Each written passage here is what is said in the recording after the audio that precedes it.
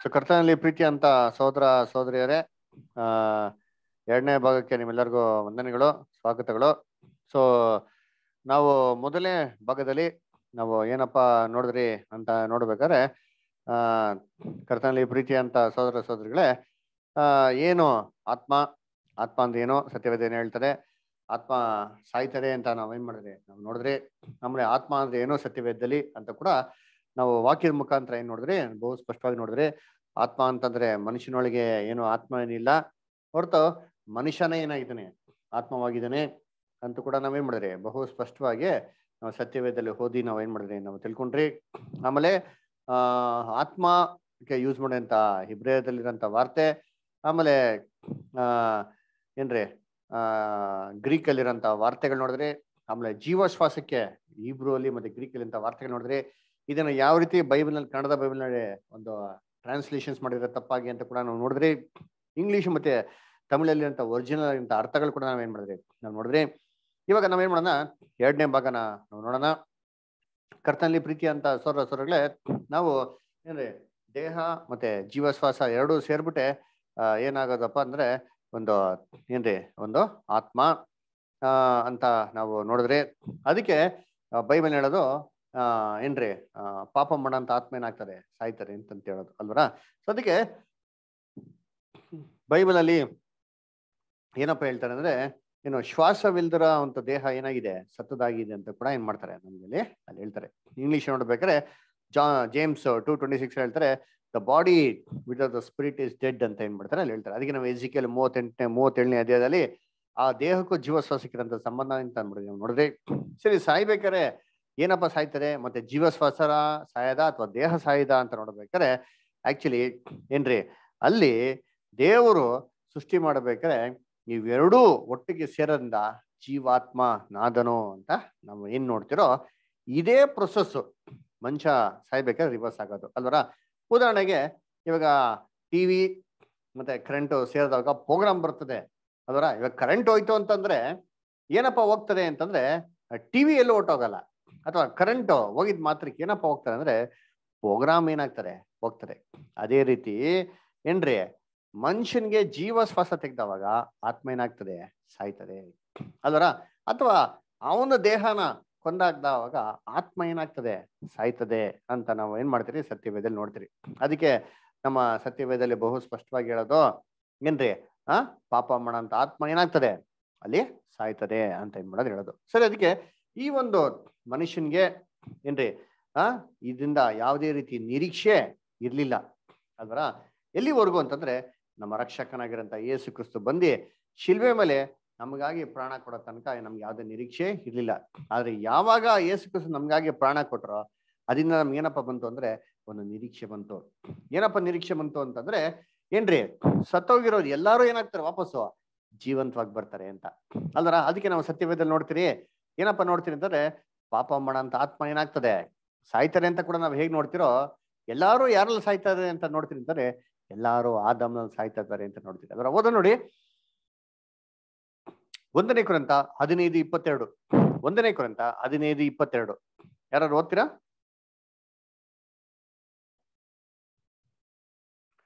ಒಂದನೇ ಕೊರಿಂಥ 15:22 ಬರೋ ಸಿಸ್ಟರ್ಸ್ ಓದ್ಬೋದಾ? ಯಾವ ಪ್ರಕಾರ ಆದಾಮನ ಸಂಬಂಧದಿಂದ ಎಲ್ಲರೂ ಸಾಯುವರಾದರೋ ಅದೇ ಪ್ರಕಾರ ಕ್ರಿಸ್ತನ ಸಂಬಂಧದಿಂದ ಎಲ್ಲರೂ ಜೀವಿತರಾಗುವರು. ನೋಡ್ರ ಏನ್ ಹೇಳ್ತಾರೆ ವಾಕ್ಯ ಬಹು ಸ್ಪಷ್ಟವಾಗಿ ಏನ್ ಹೇಳ್ತಾರೆ, ಯಾವ ಪ್ರಕಾರ ಆದಾಮಿನ ಸಂಬಂಧದಿಂದ ಎಲ್ಲರೂ ಸಾಯುವರಾದರೋ ಅದೇ ಪ್ರಕಾರ ಕ್ರಿಸ್ತನ ಸಂಬಂಧ ಏನಾದ್ರು ವಾಪಸ್ ಎಲ್ಲರೂ ಜೀವಂತ ಆಗ್ತಾರೆ. ಹಂಗಾರೆ ಯೇಸು ಕ್ರಿಸ್ತ ನಮಗಾಗಿ ಪ್ರಾಣ ಕೊಟ್ಟಿರಿಂದ ಒಂದು ನಿರೀಕ್ಷೆ ಇದೆ, ಸತ್ತವರೆಲ್ಲರೂ ಏನಾಗ್ತಾರೆ ವಾಪಸ್ ಜೀವಂತವಾಗಿ ಎದ್ದು ಬರ್ತಾರೆ ಅಂತ ಅಲ್ವರ. ನನ್ನ ಕರ್ತನಲ್ಲಿ ಪ್ರೀತಿ ಅಂತ ಸಹೋದರ ಸಹೋದರಿಗಳೇ, ಪ್ರತಿಯೊಬ್ಬರಿಗೆ ಏನಿದೆ ಒಂದು ನಿರೀಕ್ಷೆ ಇದೆ. ಅದಕ್ಕೆ ಆ ನಿರೀಕ್ಷೆ ಇರೋದ್ರಿಂದಾನೆ ಇವತ್ತು ಈ ಮರಣದ ಒಂದು ಗತಿನ ಬೈಬಲ್ ಅಲ್ಲಿ ನಿದ್ರೆಗೆ ಏನ್ ಮಾಡ್ತಾರೆ ಕಂಪೇರ್ ಮಾಡ್ತಾರೆ. ಅದರ ನಿದ್ರೆ ಅಂದ್ರೆ ನಿದ್ರೆಗೆ ಹೋಗಿದ್ಮೇಲೆ ನಾವು ಮುಂಜಾನೆ ಎದ್ದೇಳ್ತೀರಾ ಇಲ್ವಾ, ಬೆಳಿಗ್ಗೆ ಎದ್ದೇಳ್ತೀರಾ ಇಲ್ವಾ? ಹೇಳ್ತೇವೆ ಬ್ರದರ್, ಹೇಳ್ತೀರಿ ಅಲ್ವಾ. ಇವಾಗ ಮಲಗ್ಬೇಕಾರೆ ಹೆಂಗ್ ಮಲಗ್ತೀರಿ? ನಾಳೆ ಎದ್ದೋಳ್ತೀರಿ ಅಂತ ನಂಬಿಕೆ ಮೇಲೆ ಮಲಗ್ತೀರಿ ಅಲ್ವರ. ಇಲ್ಲ ಮಲಗ್ಬೇಕಾರೆ ಅಯ್ಯೋ ಇವತ್ತೇ ಲಾಸ್ಟು, ಅಯ್ಯೋ ಹೊಟ್ಟೋಗ್ಬಿಡ್ತೀರಿ, ಅಯ್ಯೋ ಇಷ್ಟೇ ನಮ್ ಗತಿ, ಅಯ್ಯೋ ಅಂತ ಗೋಳಾಡ್ಕೊಂಡು ನಾವ್ ಮಲಗ್ತೀರಾ? ಇಲ್ಲ. ನಂಬಿಕೆಯಿಂದ ನಿರೀಕ್ಷೆಯಿಂದ ಮಲ್ಕೊಟ್ರೆ ಬೆಳಿಗ್ಗೆ ಜಲ್ದಿ ಏನ್ ಮಾಡ್ಬೇಕು, ಜಲ್ದಿ ಎದ್ದೇಳ್ಬೇಕು ಅಂತ ಏನು ಸಂತೋಷದಿಂದ ಅಲ್ವರ. ಇದೇ ಪ್ರಕಾರ ಬೈಬಲ್ ನಲ್ಲಿ ಏನ್ರಿ ನಿದ್ರೆಗೆ ಕಂಪೇರ್ ಮಾಡೋದು. ಒಂದು ಕೋಮಾ ಇದ್ದಂಗೆ, ಒಂದು ಪೇಷಂಟ್ ಕೋಮಾಗ ಹೋಗ್ಬಿಟ್ರೆ ಏನು ಗೊತ್ತಾಗಲ್ಲ ನೋಡ್ರಿ ಅಂತೀನಿ, ಇಲ್ಲಿ ತನಕ ತಿರ್ಗಾ ಎದ್ದು ಬರೋ ತನಕ. ಅದಕ್ಕೆ ಬೈಬಲ್ ನಲ್ಲಿ ಈ ಸಮಾಧಿಯಲ್ಲಿ ಮಲ್ಗಿರೋ ಎಲ್ಲಾರ್ಗೂ ಏನ್ ಹೇಳ್ತಾರೆ, ದೀರ್ಘ ನಿದ್ರಾವಸ್ಥೆ ಅಂತ ಹೇಳ್ತಾರೆ. ಅದರ ಇಂಗ್ಲಿಷ್ ಬೋರ್ಡ್ ಕೇಳಿದಿರಾ, RIP ಅಂತ, ಕ್ರಿಶ್ಚಿಯನ್ಸ್ ಸಮಾಧಿ ಮೇಲೆ. ಅಲ್ವರ RIP ಅಂದ್ರೆ ಏನ್ರಿ, RIP ಅಂದ್ರೆ ರೆಸ್ಟ್ ಇನ್ ಪೀಸ್. ಕರೆಕ್ಟ್. ಏನೋ ರೆಸ್ಟ್ ಇನ್ ಪೀಸ್ ಅಂದ್ರೆ ನಿಜವಾಗ್ಲೂ ಸಮಾಧಾನ ಇರೋದೆಲ್ಲಿ, ಅದೇ ಜಾಗದಲ್ಲಿ ಅಂತಂದ್ರ ಸಮಾಧಾನ ನಿದ್ರೆ ಮಾಡ್ರಿ ಅಂತ ಬೋರ್ಡ್ ಹಾಕ್ಬಿಡ್ತೀರಿ, ಸಮಾಧಾನ ನಿದ್ದೆ ಮಾಡಿ ಅಂತ. ಆದ್ರೂ ಕೂಡ ಏನ್ ನಂಬೋದು, ಅಯ್ಯೋ ನರ್ಕಕ್ಕೆ ಹೋಗ್ಬಿಟ್ಟವ್ರೆ, ಅವ್ರು ಸ್ವರ್ಗಕ್ಕೆ ಹೋಗ್ಬಿಟ್ಟವ್ರೆ, ಅವ್ರು ಉತ್ತರಕ್ಕೆ ಸ್ಥಳಕ್ಕೆ ಹೋಗ್ಬಿಟ್ಟವ್ರೆ, ವೇದನೆ ಪಡ್ತಾರಂತೆ. ಎಲ್ಲೈತೆ ಬೈಬಲ್ ಅಲ್ಲಿ ಓದಿ, ಯೆಶಾಯ 57:1-2. ಯೆಶಾಯ 57:1-2. ರವಿಶಂಕರ್ ಬದಲ್ ಓದ್ಬೋದಾ? ರವಿಶಂಕರ್ ಬದಲ್ ಬೈಬಲ್ ಓದ್ತೀರಾ? Ravishankar brother okay, ಓದ್ಲಾ brother? ಓದಿ. ಸಜ್ಜನರು ನಾಶವಾಗುತ್ತಾರೆ, ಯಾರು ಮನಸ್ಸಿಗೆ ತಾರರು, ಸದ್ಭಕ್ತರು ಗತಿಸುತ್ತಾರೆ. ಆಹಾ, ಶಿಷ್ಟರು ಕೇಡಿನಿಂದ ಪಾರಾಗಿದ್ದಾರೆ ಎಂದು ಯಾರು ಯೋಚಿಸರು. ಇವರು ಸಮಾಧಾನದಲ್ಲಿ ಸೇರಿದ್ದಾರಲ್ಲ. ನೆಟ್ಟಗೆ ನಡಿ ಬ್ರದರ್ ಮ್ಯೂಟ್ ಆಗೋಯ್ತು ಬ್ರದರ್. ಮುಂದೆ ಓದ್ಬೇಕು ಬ್ರದರ್? ನೆಟ್ಟಿಗೆ ನಡೆಯೋರು ಅಂತ ಅಲ್ಲಿ ಮ್ಯೂಟ್ ಆಗೋಯ್ತು. ನೆಟ್ಟಿಗೆ ನಡೆಯುವ ಪ್ರತಿಯೊಬ್ಬನು ತನ್ನ ದೀರ್ಘ ನಿದ್ರಾ ಸ್ಥಾನದಲ್ಲಿ ವಿಶ್ರಮಿಸಿಕೊಳ್ಳುತ್ತಾನೆ. ನೋಡ್ರ ಏನ್ ಮಾಡ್ದಂತೆ, ದೀರ್ಘ ನಿದ್ರಾ ಸ್ಥಾನದಲ್ಲಿ ವಿಶ್ರಮಿಸಿಕೊಳ್ಳುತ್ತಾನೆ. ನೋಡ್ರಿ ಏನ್ ಹೇಳ್ತಾರೆ, ಪ್ರತಿಯೊಬ್ರು ಏನ್ ಮಾಡ್ತಂತೆ, ದೀರ್ಘ ನಿದ್ರಾ ಸ್ಥಾನಕ್ಕೆ ಏನ್ ಮಾಡ್ತಾರೆ, ಅಲ್ಲಿ ಹೋಗ್ತಾರಂತೆ. ಅಲ್ವರ ನೆಟ್ಟಿಗೆ ನಡೆಯೋ ಪ್ರತಿಯೊಬ್ಬರು ಸಮಾಧಾನದಲ್ಲಿ ಸೇರಿದಾರಲ್ವಾ, ವಿಶ್ರಾಂತಿಯಲ್ಲಿ ಸೇರಿದಾರಲ್ವಾ. ಮತ್ತೆ ಏನ್ರಿ ಅದಕ್ಕೆ ಹೇಳೋದು, this is compare to A deep sleep. ಅದಕ್ಕೆ ಸ್ಟೇಫನ್ಗೆ ಕಲ್ಲೋಡು ಸಾಯಿಸ್ತಾರಲ್ಲ, ಸ್ಟೇಫನ್ ಎಲ್ಲೋದಂತೆ, ಈಗೋ ದೇವ್ರೆ ನನ್ನ ಶ್ವಾಸವನ್ನು ನೀನು ಸ್ವೀಕಾರ ಮಾಡಿಕೋ ಅಂತ ಹೇಳಿದ್ಮೇಲೆ ಅವನೇನಾದಂತೆ. ಓದಿ ಅಪೊಸ್ತಲ ಕೃತ್ಯಗಳು 7:60. Hilda sister ಓದ್ಬೋದಾ? ಹಿಲ್ಡಾ ಸಿಸ್ಟರ್ ಓದ್ತೀರಾ? ಅಪೊಸ್ತಲ ಕೃತ್ಯಗಳು 7:60.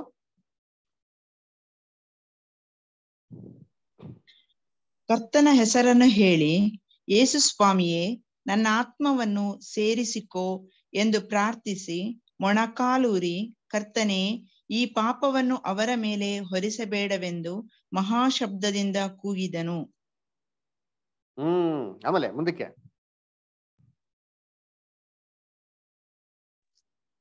ಇದನ್ನು ಹೇಳಿ ನಿದ್ರೆ ಹೋದನು. ಸೌಲನು ಥ್ಯಾಂಕ್ ಯು ಸ್ಟಾರ್. ಇದನ್ನ ಹೇಳಿ ನಿದ್ರೆ ಹೋದನು. ನೋಡ್ರ, ಇದನ್ನ ಹೇಳಿ ಪರಲೋಕಕ್ಕೆ ಹೋದನ್ನು ಕೊಟ್ಟಿದ್ಯಾ? ಎಲ್ಲೈತೆ? ಆತ್ಮವನ್ನು ಒಪ್ಪಿಸಲಿಲ್ಲ, ಶ್ವಾಸವನ್ನು ಸೇರಿಸಿಕೋ ಅಂತ ಹೇಳಿ ನೋಡಲ್ಲ ಇವಾಗ ತಾನೆ ಅಲ್ವರ. ನಿದ್ರೆ ಹೋದನು ಎಲ್ಲಿವರೆಗೂ? ಕರ್ತನ ಬರೋ ತನಕ ಎಲ್ಲಾರು ಏನ್ ಮಾಡ್ತಾರೆ, ದೀರ್ಘ ನಿದ್ರಾವಸ್ಥೆಯಲ್ಲಿ ನಿದ್ದೆ ಮಾಡ್ತಾರಂತೆ. ಓದಿ ಇನ್ನೊಂದು ವಾಕ್ಯಗಳು ಓದೋಣ. ಎಲ್ಲಿ? ಅಪೊಸ್ತಲ ಕೃತ್ಯಗಳು 7ನೇ ಅಧ್ಯಾಯದಲ್ಲೇ ಅಂದ್ರ 60ನೇ ವಾಕ್ಯ ಓದ್ರಲ್ಲ ಇವಾಗ. ಅದರಲ್ಲಿ ಇವಾಗ ಏನ್ ಮಾಡಿ ಅಂತಂದ್ರೆ 13 ಓದಿಂತೀನಿ. ಅಪೊಸ್ತಲ ಕೃತ್ಯಗಳು ಏನ್ರಿ 13 ಚಾಪ್ಟರ್ 36 ಓದಿ. ಆಕ್ಟ್ಸ್ 13:36. ಅಪೊಸ್ತಲ ಕೃತ್ಯಗಳು 13:36 ಓದಿ. ನೀನು ನಿನ್ನ ಪ್ರಿಯನಿಗೆ ಕೊಳೆಯುವ ಅವಸ್ಥೆಯನ್ನು ನೋಡಗೊಡಿಸುವುದಿಲ್ಲವೆಂದು ಬೇರೊಂದು ಕೀರ್ತನೆಯಲ್ಲಿ ಹೇಳಿದ್ದಾನೆ. ಕಂಟಿನ್ಯೂ. ದಾವೀದನಾದರೋ ತನ್ನ ಸಕಾಲದವರಿಗೆ ಸೇವೆ ಮಾಡಿದ ನಂತರ ದೈವ ಸಂಕಲ್ಪದಿಂದ ನಿದ್ದೆ ಹೋಗಿ ತನ್ನ ಪಿತೃಗಳ ಬಳಿಯಲ್ಲಿ ಇಡಲ್ಪಟ್ಟು ಕೊಳೆಯುವ ಅವಸ್ಥೆಯನ್ನು ಅನುಭವಿಸಿದನು. ನೋಡ್ರ ಏನ್ ಮಾಡಂತೆ, ದಾವೀದು ನಿದ್ರೆ ಹೋದ ನಂತರ ಎಲ್ಲಿಟ್ರಂತೆ ಅವನ? ಪಿತೃಗಳ ಬಳಿಗೆ ಏನ್ ಮಾಡಂತೆ ಇಟ್ರಂತೆ. ಅವನ ಶವನ ಏನ್ ಮಾಡಿದಂತೆ, ಪಿತೃಗಳ ಜೊತೆಗೆ ಏನ್ ಮಾಡಿದ್, ಸಮಾಧಿ ಮಾಡಿದ್ದು. ಹಂಗೇನಂದ್ರೆ ಪರ್ಲಗಳು ಕೊಂಡೋಗಿ ಇಟ್ಟುಬಿಟ್ರು ಅಂತ ಹೇಳಿದ್ಯಾ? ಅವನ ದೇಹ ಕೊಳೆಯುವಂತ ಅವಸ್ಥೆ ನೋಡ್ತಾ ಬಹು ಸ್ಪಷ್ಟವಾಗಿದೆ. ಇನ್ನೊಂದು ವಾಕ್ಯ ಓದಿ. 2ನೇ ಪೇತ್ರ 3:4. 2ನೇ ಪೇತ್ರ 3ನೇ ಅಧ್ಯಾಯ 4ನೇ ವಾಕ್ಯ. ಓದಿ ಓದಿ, ಜ್ಯೋತಿಬಾ ಇಷ್ಟ ಓದಿ. ಆತನ ಪ್ರತ್ಯಕ್ಷತೆಯ ವಿಷಯವಾದ ವಾಗ್ದಾನವು ಏನಾಯಿತು? ನಿಮ್ಮ ಪಿತೃಗಳು ನಿದ್ರೆ ಹೊಂದಿದ ದಿನ ಮೊದಲುಗೊಂಡು ಸಮಸ್ತವು ಲೋಕಾದಿ ಇಂದಿದ್ದ ಹಾಗೆಯೇ ಇರುತ್ತದಲ್ಲ ಎಂದು ಹೇಳುವರೆಂಬುದಾಗಿ ನೀವು ಮೊದಲು ತಿಳುಕೊಳ್ಳಬೇಕು. ಸಾಕ್ಷ, ಥ್ಯಾಂಕ್ ಯು. ಅದರ ಏನ್ ಹೇಳ್ತಾರೆ? ಪಿತೃಗಳು ಏನ್ ಮಾಡಂತೆ? ನಿದ್ರೆ ಹೋದ ಕಾಲದಿಂದ. ಅದರ ಪಿತೃಗಳು ಏನ್ ಮಾಡ್ತಾರ ಹಂಗಾರೆ? ನಿದ್ರೆ ಮಾಡ್ತಾವ್ರೆ ಹೊರತು ಅಲ್ಲಿ ಇಲ್ಲಿ ಏನಾಗಿಲ್ಲ, ಎಲ್ಲೂ ಹೋಗಿಲ್ಲ. ಕರ್ತನ ಪ್ರೀತಿ ಅನ್ಸೋರ್ಗಳು ಎಷ್ಟು ಸ್ಪಷ್ಟ ಆಗಿದೆ ನೋಡ್ರ ಬೈಬಲ್.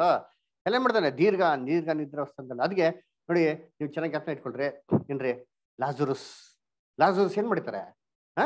ಅವ್ರಿಗೆ ನ್ಯೂಸ್ ಬರ್ತಾರೆ ಯೇಸು ಕ್ರಿಸ್ತನಿಗೆ, ಲಾಜರಸ್ ನೀನ್ ತುಂಬಾ ಪ್ರೀತಿ ಮಾಡ್ತಂತ ಲಾಜರಸ್ ಏನಾಗಿದ್ದಾರೆ, ಅವ್ರಿಗೆ ಹುಷಾರಿಲ್ಲ, ದಯವಿಟ್ಟು ಜಲ್ದಿ ಬನ್ನಿ ಅಂತ ಯೇಸು ಕ್ರಿಸ್ತ ಬರ್ತಾರ?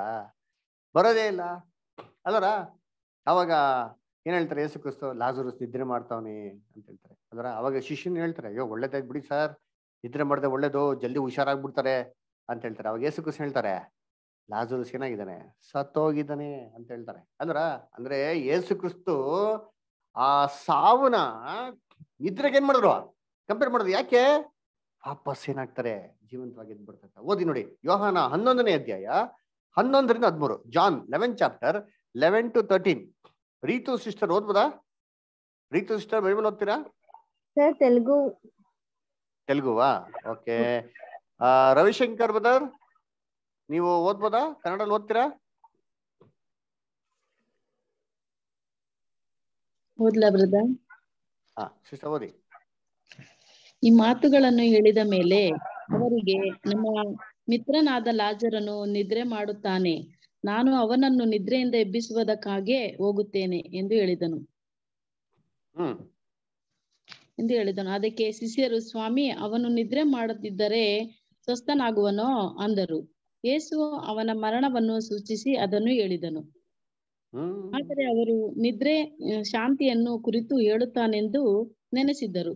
ನೋಡ್ರ ಏನಂತ ಹೇಳಿ ಯೇಸು ಕ್ರಿಸ್ತ ಎಲ್ಲ ಏನ್ ತಿಳ್ಕೊಂಡ್ಬಿಟ್ರು? ನಿದ್ರೆ ಮಾಡ್ತಾರೆ ಒಳ್ಳೇದಲ್ಲ ಸರ್ ಅಂತಂದ್ರೆ ಯೇಸು ಕ್ರಿಸ್ತ ಯಾವ್ದ್ ಬಗ್ಗೆ ಹೇಳಿದಂತೆ? ಮರಣದ ಬಗ್ಗೆ ಹೇಳಿದಂತೆ ಅಲ್ವರ.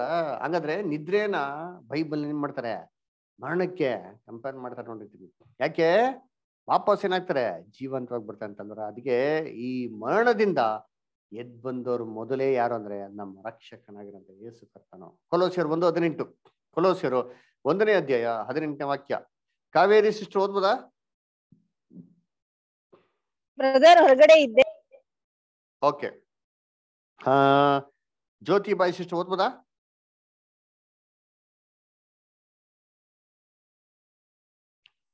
Okay. Hilda sister ಓದ್ಬೋದಾ?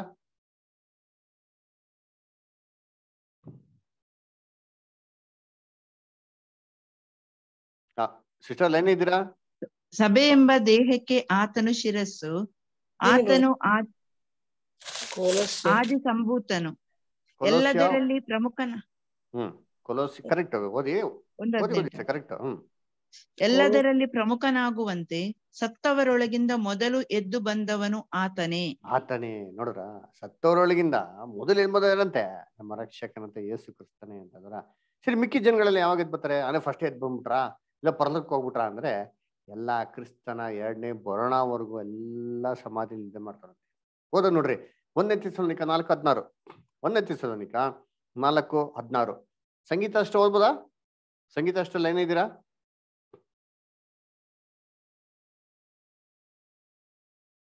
Okay. Wilson brother ಓದ್ಬೋದಾ? ಹಾ ಬ್ರದರ್. ಓಕೆ. 4:16 ಅಲ್ವಾ ಬ್ರದರ್? First Thessalonians 4:16. ಪ್ರಧಾನ ದೂತನ ಶಬ್ದದೊಡನೆಯೂ ದೇವರ ತುತ್ತೂರಿ ಧ್ವನಿಯೊಡನೆಯೂ ಆಕಾಶದಿಂದ ಇಳಿದು ಬರುವವನು. ಆಗ ಕ್ರಿಸ್ತನಲ್ಲಿರುವ ಸತ್ತವರು ಮೊದಲು ಎದ್ದು ಬರುವರು. ಆಮೇಲೆ ಜೀವದಿಂದುಳಿದವರು ನಾವು ಅಂತರಿಕ್ಷದಲ್ಲಿ ಕರ್ತನನ್ನು ಎದುರುಕೊಳ್ಳುವುದಕ್ಕಾಗಿ ಅವರ ಸಂಗಡವೇ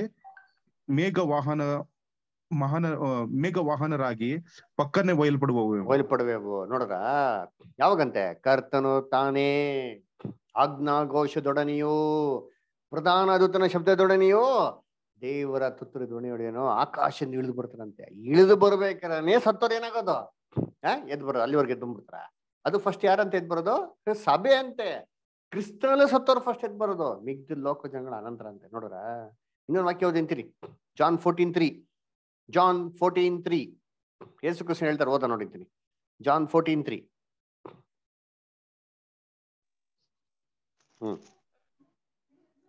ನಾನು ಹೋಗಿ ನಿಮಗೆ ಸ್ಥಳವನ್ನು ಸಿದ್ಧ ಮಾಡಿದ ಮೇಲೆ ತಿರುಗಿ ಬಂದು ನಿಮ್ಮನ್ನು ಕರೆಕೊಂಡು ಹೋಗಿ ನನ್ನ ಬಳಿಗೆ ಸೇರಿಸಿಕೊಳ್ಳುವೆನು, ಯಾಕೆಂದರೆ ನಾನಿರುವ ಸ್ಥಳದಲ್ಲಿ ನೀವು ಸಹ ಇರಬೇಕು, ಮತ್ತು ನಾನು ಹೋಗುವ ಸ್ಥಳದ ಮಾರ್ಗವು ನಿಮಗೆ ತಿಳಿದಿದೆ ಅಂದನು. ನೋಡ್ರ ತಿಳಿದಿದೆ ಅಂದ್ರ, ತಿಳಿಯದು ಅಂದರು ಅಲ್ವರ. ನೋಡ್ರಿ ಏನ್ ಹೇಳ್ತಾರೆ ಏನ್ರಿ, ನಾನು ಹೋದ್ರೆ ನಿಮ್ಗೇನ್ ಮಾಡ್ತೀನಿ, ಸ್ಥಳವನ್ನು ಸಿದ್ಧ ಮಾಡಿ ಬಂದ್ ಕರ್ಕೊಂಡು ಹೋಯ್ತೀನಿ. ಯಾಕೆ ಬಂದ್ ಕರ್ಕೊಂಡು ಹೋಗ್ಬೇಕು? ದಾರಿ ಗೊತ್ತಿಲ್ವಾ? ದಾರಿ ಎಲ್ಲಿ ಗೊತ್ತು? ಹಂಗೆ ಸತಿ ತಕ್ಷಣ ಟಕ್ಕ ಹಂಗೇ ಪರ್ಲಕ್ ಹೋಗ್ಬಿಡ್ತೀರ, ಅದೆಲ್ಲ ಎಲ್ಲೋಯ್ತದೆ. ಅದಕ್ಕೆ ಹೆಸರು ನೋಡಪ್ಪ ಹಂಗೆಲ್ಲ ಬರಕ್ಕಾಗಲ್ಲಪ್ಪ, ನಾನು ಹೋದ್ರೆ ನಿಮ್ಮನ್ನ ಕರ್ಕೊಂಡು ಹೋಗ್ತೀನಿ, ದಯವಿಟ್ಟು ವೆಯ್ಟ್ ಮಾಡೋಂತಂದ್ರು. ಸಿದ್ಧ ಮಾಡಿ ಬಂದ್ ಕರ್ಕೊಂಡು ಹೋಯ್ತೀನಿ ಅಂತಂದ್ರು. ಯಾಕೆ? ಪರ್ಲೋಕಕ್ಕೆಲ್ಲ ಹಂಗೆ ಹೋಗಕ್ ಸಾಧ್ಯನೇ ಇಲ್ಲ ಅಲ್ವರ. ಯೇಸು ಕ್ರಿಸ್ತ ಎರಡನೇ ಬರಿಕೆ ಬರೋ ತನಕ ಎಲ್ಲ ಸಮಾಧಿ ಮಾಡ್ತಾರೆ. ಅದಕ್ಕೆ ಮೋಸೆ ಪೊದೆಯಲ್ಲಿ ಪ್ರಾರ್ಥನೆ ಮಾಡ್ಬೇಕೆ ಅಂತ ಪ್ರಾರ್ಥನೆ ಮಾಡಿದ್ರ. ಅಬ್ರಾಮಿನ ದೇವರೇ, ಇಸಾಕಿನ ದೇವರೇ, ಯಾಕೋಬಿನ ದೇವ್ರಂತ ಏನಕ್ಕೆ ಪ್ರೇಯರ್ ಮಾಡಿದ್ದು? ಅವರೆಲ್ಲ ಸತ್ತಿದ್ರು ಸರಿ, ನಿದ್ರಾವಸ್ಥೆಯಲ್ಲಿದ್ದಾರೆ. ಒಂದು ಕಾಲದಲ್ಲಿ ವಾಪಸ್ ಏನಾಗ್ತಾರೆ, ಜೀವಂತವಾಗಿ ಎದ್ದು ಬರ್ತಾರೆ ಅಂತ ನಂಬಿಕೆ ಮೇಲೆ ಏನ್ರಿ ಪ್ರಾರ್ಥನೆ ಮಾಡಿದ್ನಿ. ಯೇಸು ಕ್ರಿಸ್ತ ಹೇಳ್ತಾರೆ ಲೂಕ 20ನೇ ಅಧ್ಯಾಯ 37-38 ಅಲ್ರ. ಈ ನಂಬಿಕೆ ಇತ್ತು ಇಸ್ರಾಯೇಲ್ಗಳಿಗೆ, ವಾಪಸ್ ಏನ್ ಮಾಡ್ತಾರೆ, ಸತ್ತೋರ್ಲೆ ಎದ್ದು ಬರ್ತಾರೆ ಅಂದ್ಬಿಟ್ಟು. ಅದಕ್ಕೇನೆ ಮೋಸೆ ಹತ್ರ ಪ್ರಾರ್ಥನೆ ಮಾಡಿದ್ದು. ಅದಕ್ಕೆ ಯೇಸು ಕ್ರಿಸ್ತ ಬಹು ಸ್ಪಷ್ಟವಾಗಿ ಹೇಳಿದ್ದು, ಪರಲೋಕಕ್ಕೆ ಯಾರು ಏನಾಗಿಲ್ಲ, ಏರಿ ಹೋಗಿಲ್ಲ ಅಂತ. ಓದಿಂತೀನಿ ಯೋಹಾನ 3:13. Hilda sister ಓದ್ಬೋದಾ? ಯೋಹಾನ 3:13.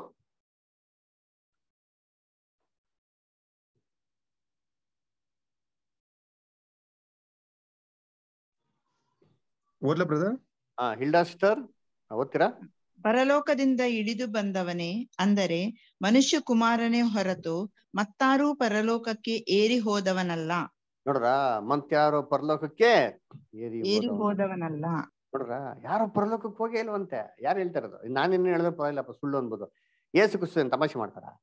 ಯಾಕೆ ಅಂದ್ರೆ ಸ್ಪಷ್ಟವಾಗಿ ಅವ್ರಿಗೆ ಗೊತ್ತು, ನಮ್ಮ ಕರ್ತನ ಮೊಡೆಂಗ್ ಚೆನ್ನಾಗ್ ಗೊತ್ತಪ್ಪ, ಯಾರೇನಾಗಿಲ್ಲ ಪರಲೋಕಕ್ಕೆ ಏರಿ ಹೋಗಿಲ್ಲ. ನೋಡ್ರ, ಎಲ್ಲೋರಂತೆ ಸಮಾಧಿಯಲ್ಲಿ ಮಲ್ಗವ್ರೆ. ಅದಕ್ಕೆ ಯೇಸು ಕ್ರಿಸ್ತ ಧೈರ್ಯವಾಗಿ ಹೇಳಿದ್ದು ಅಲ್ವರ.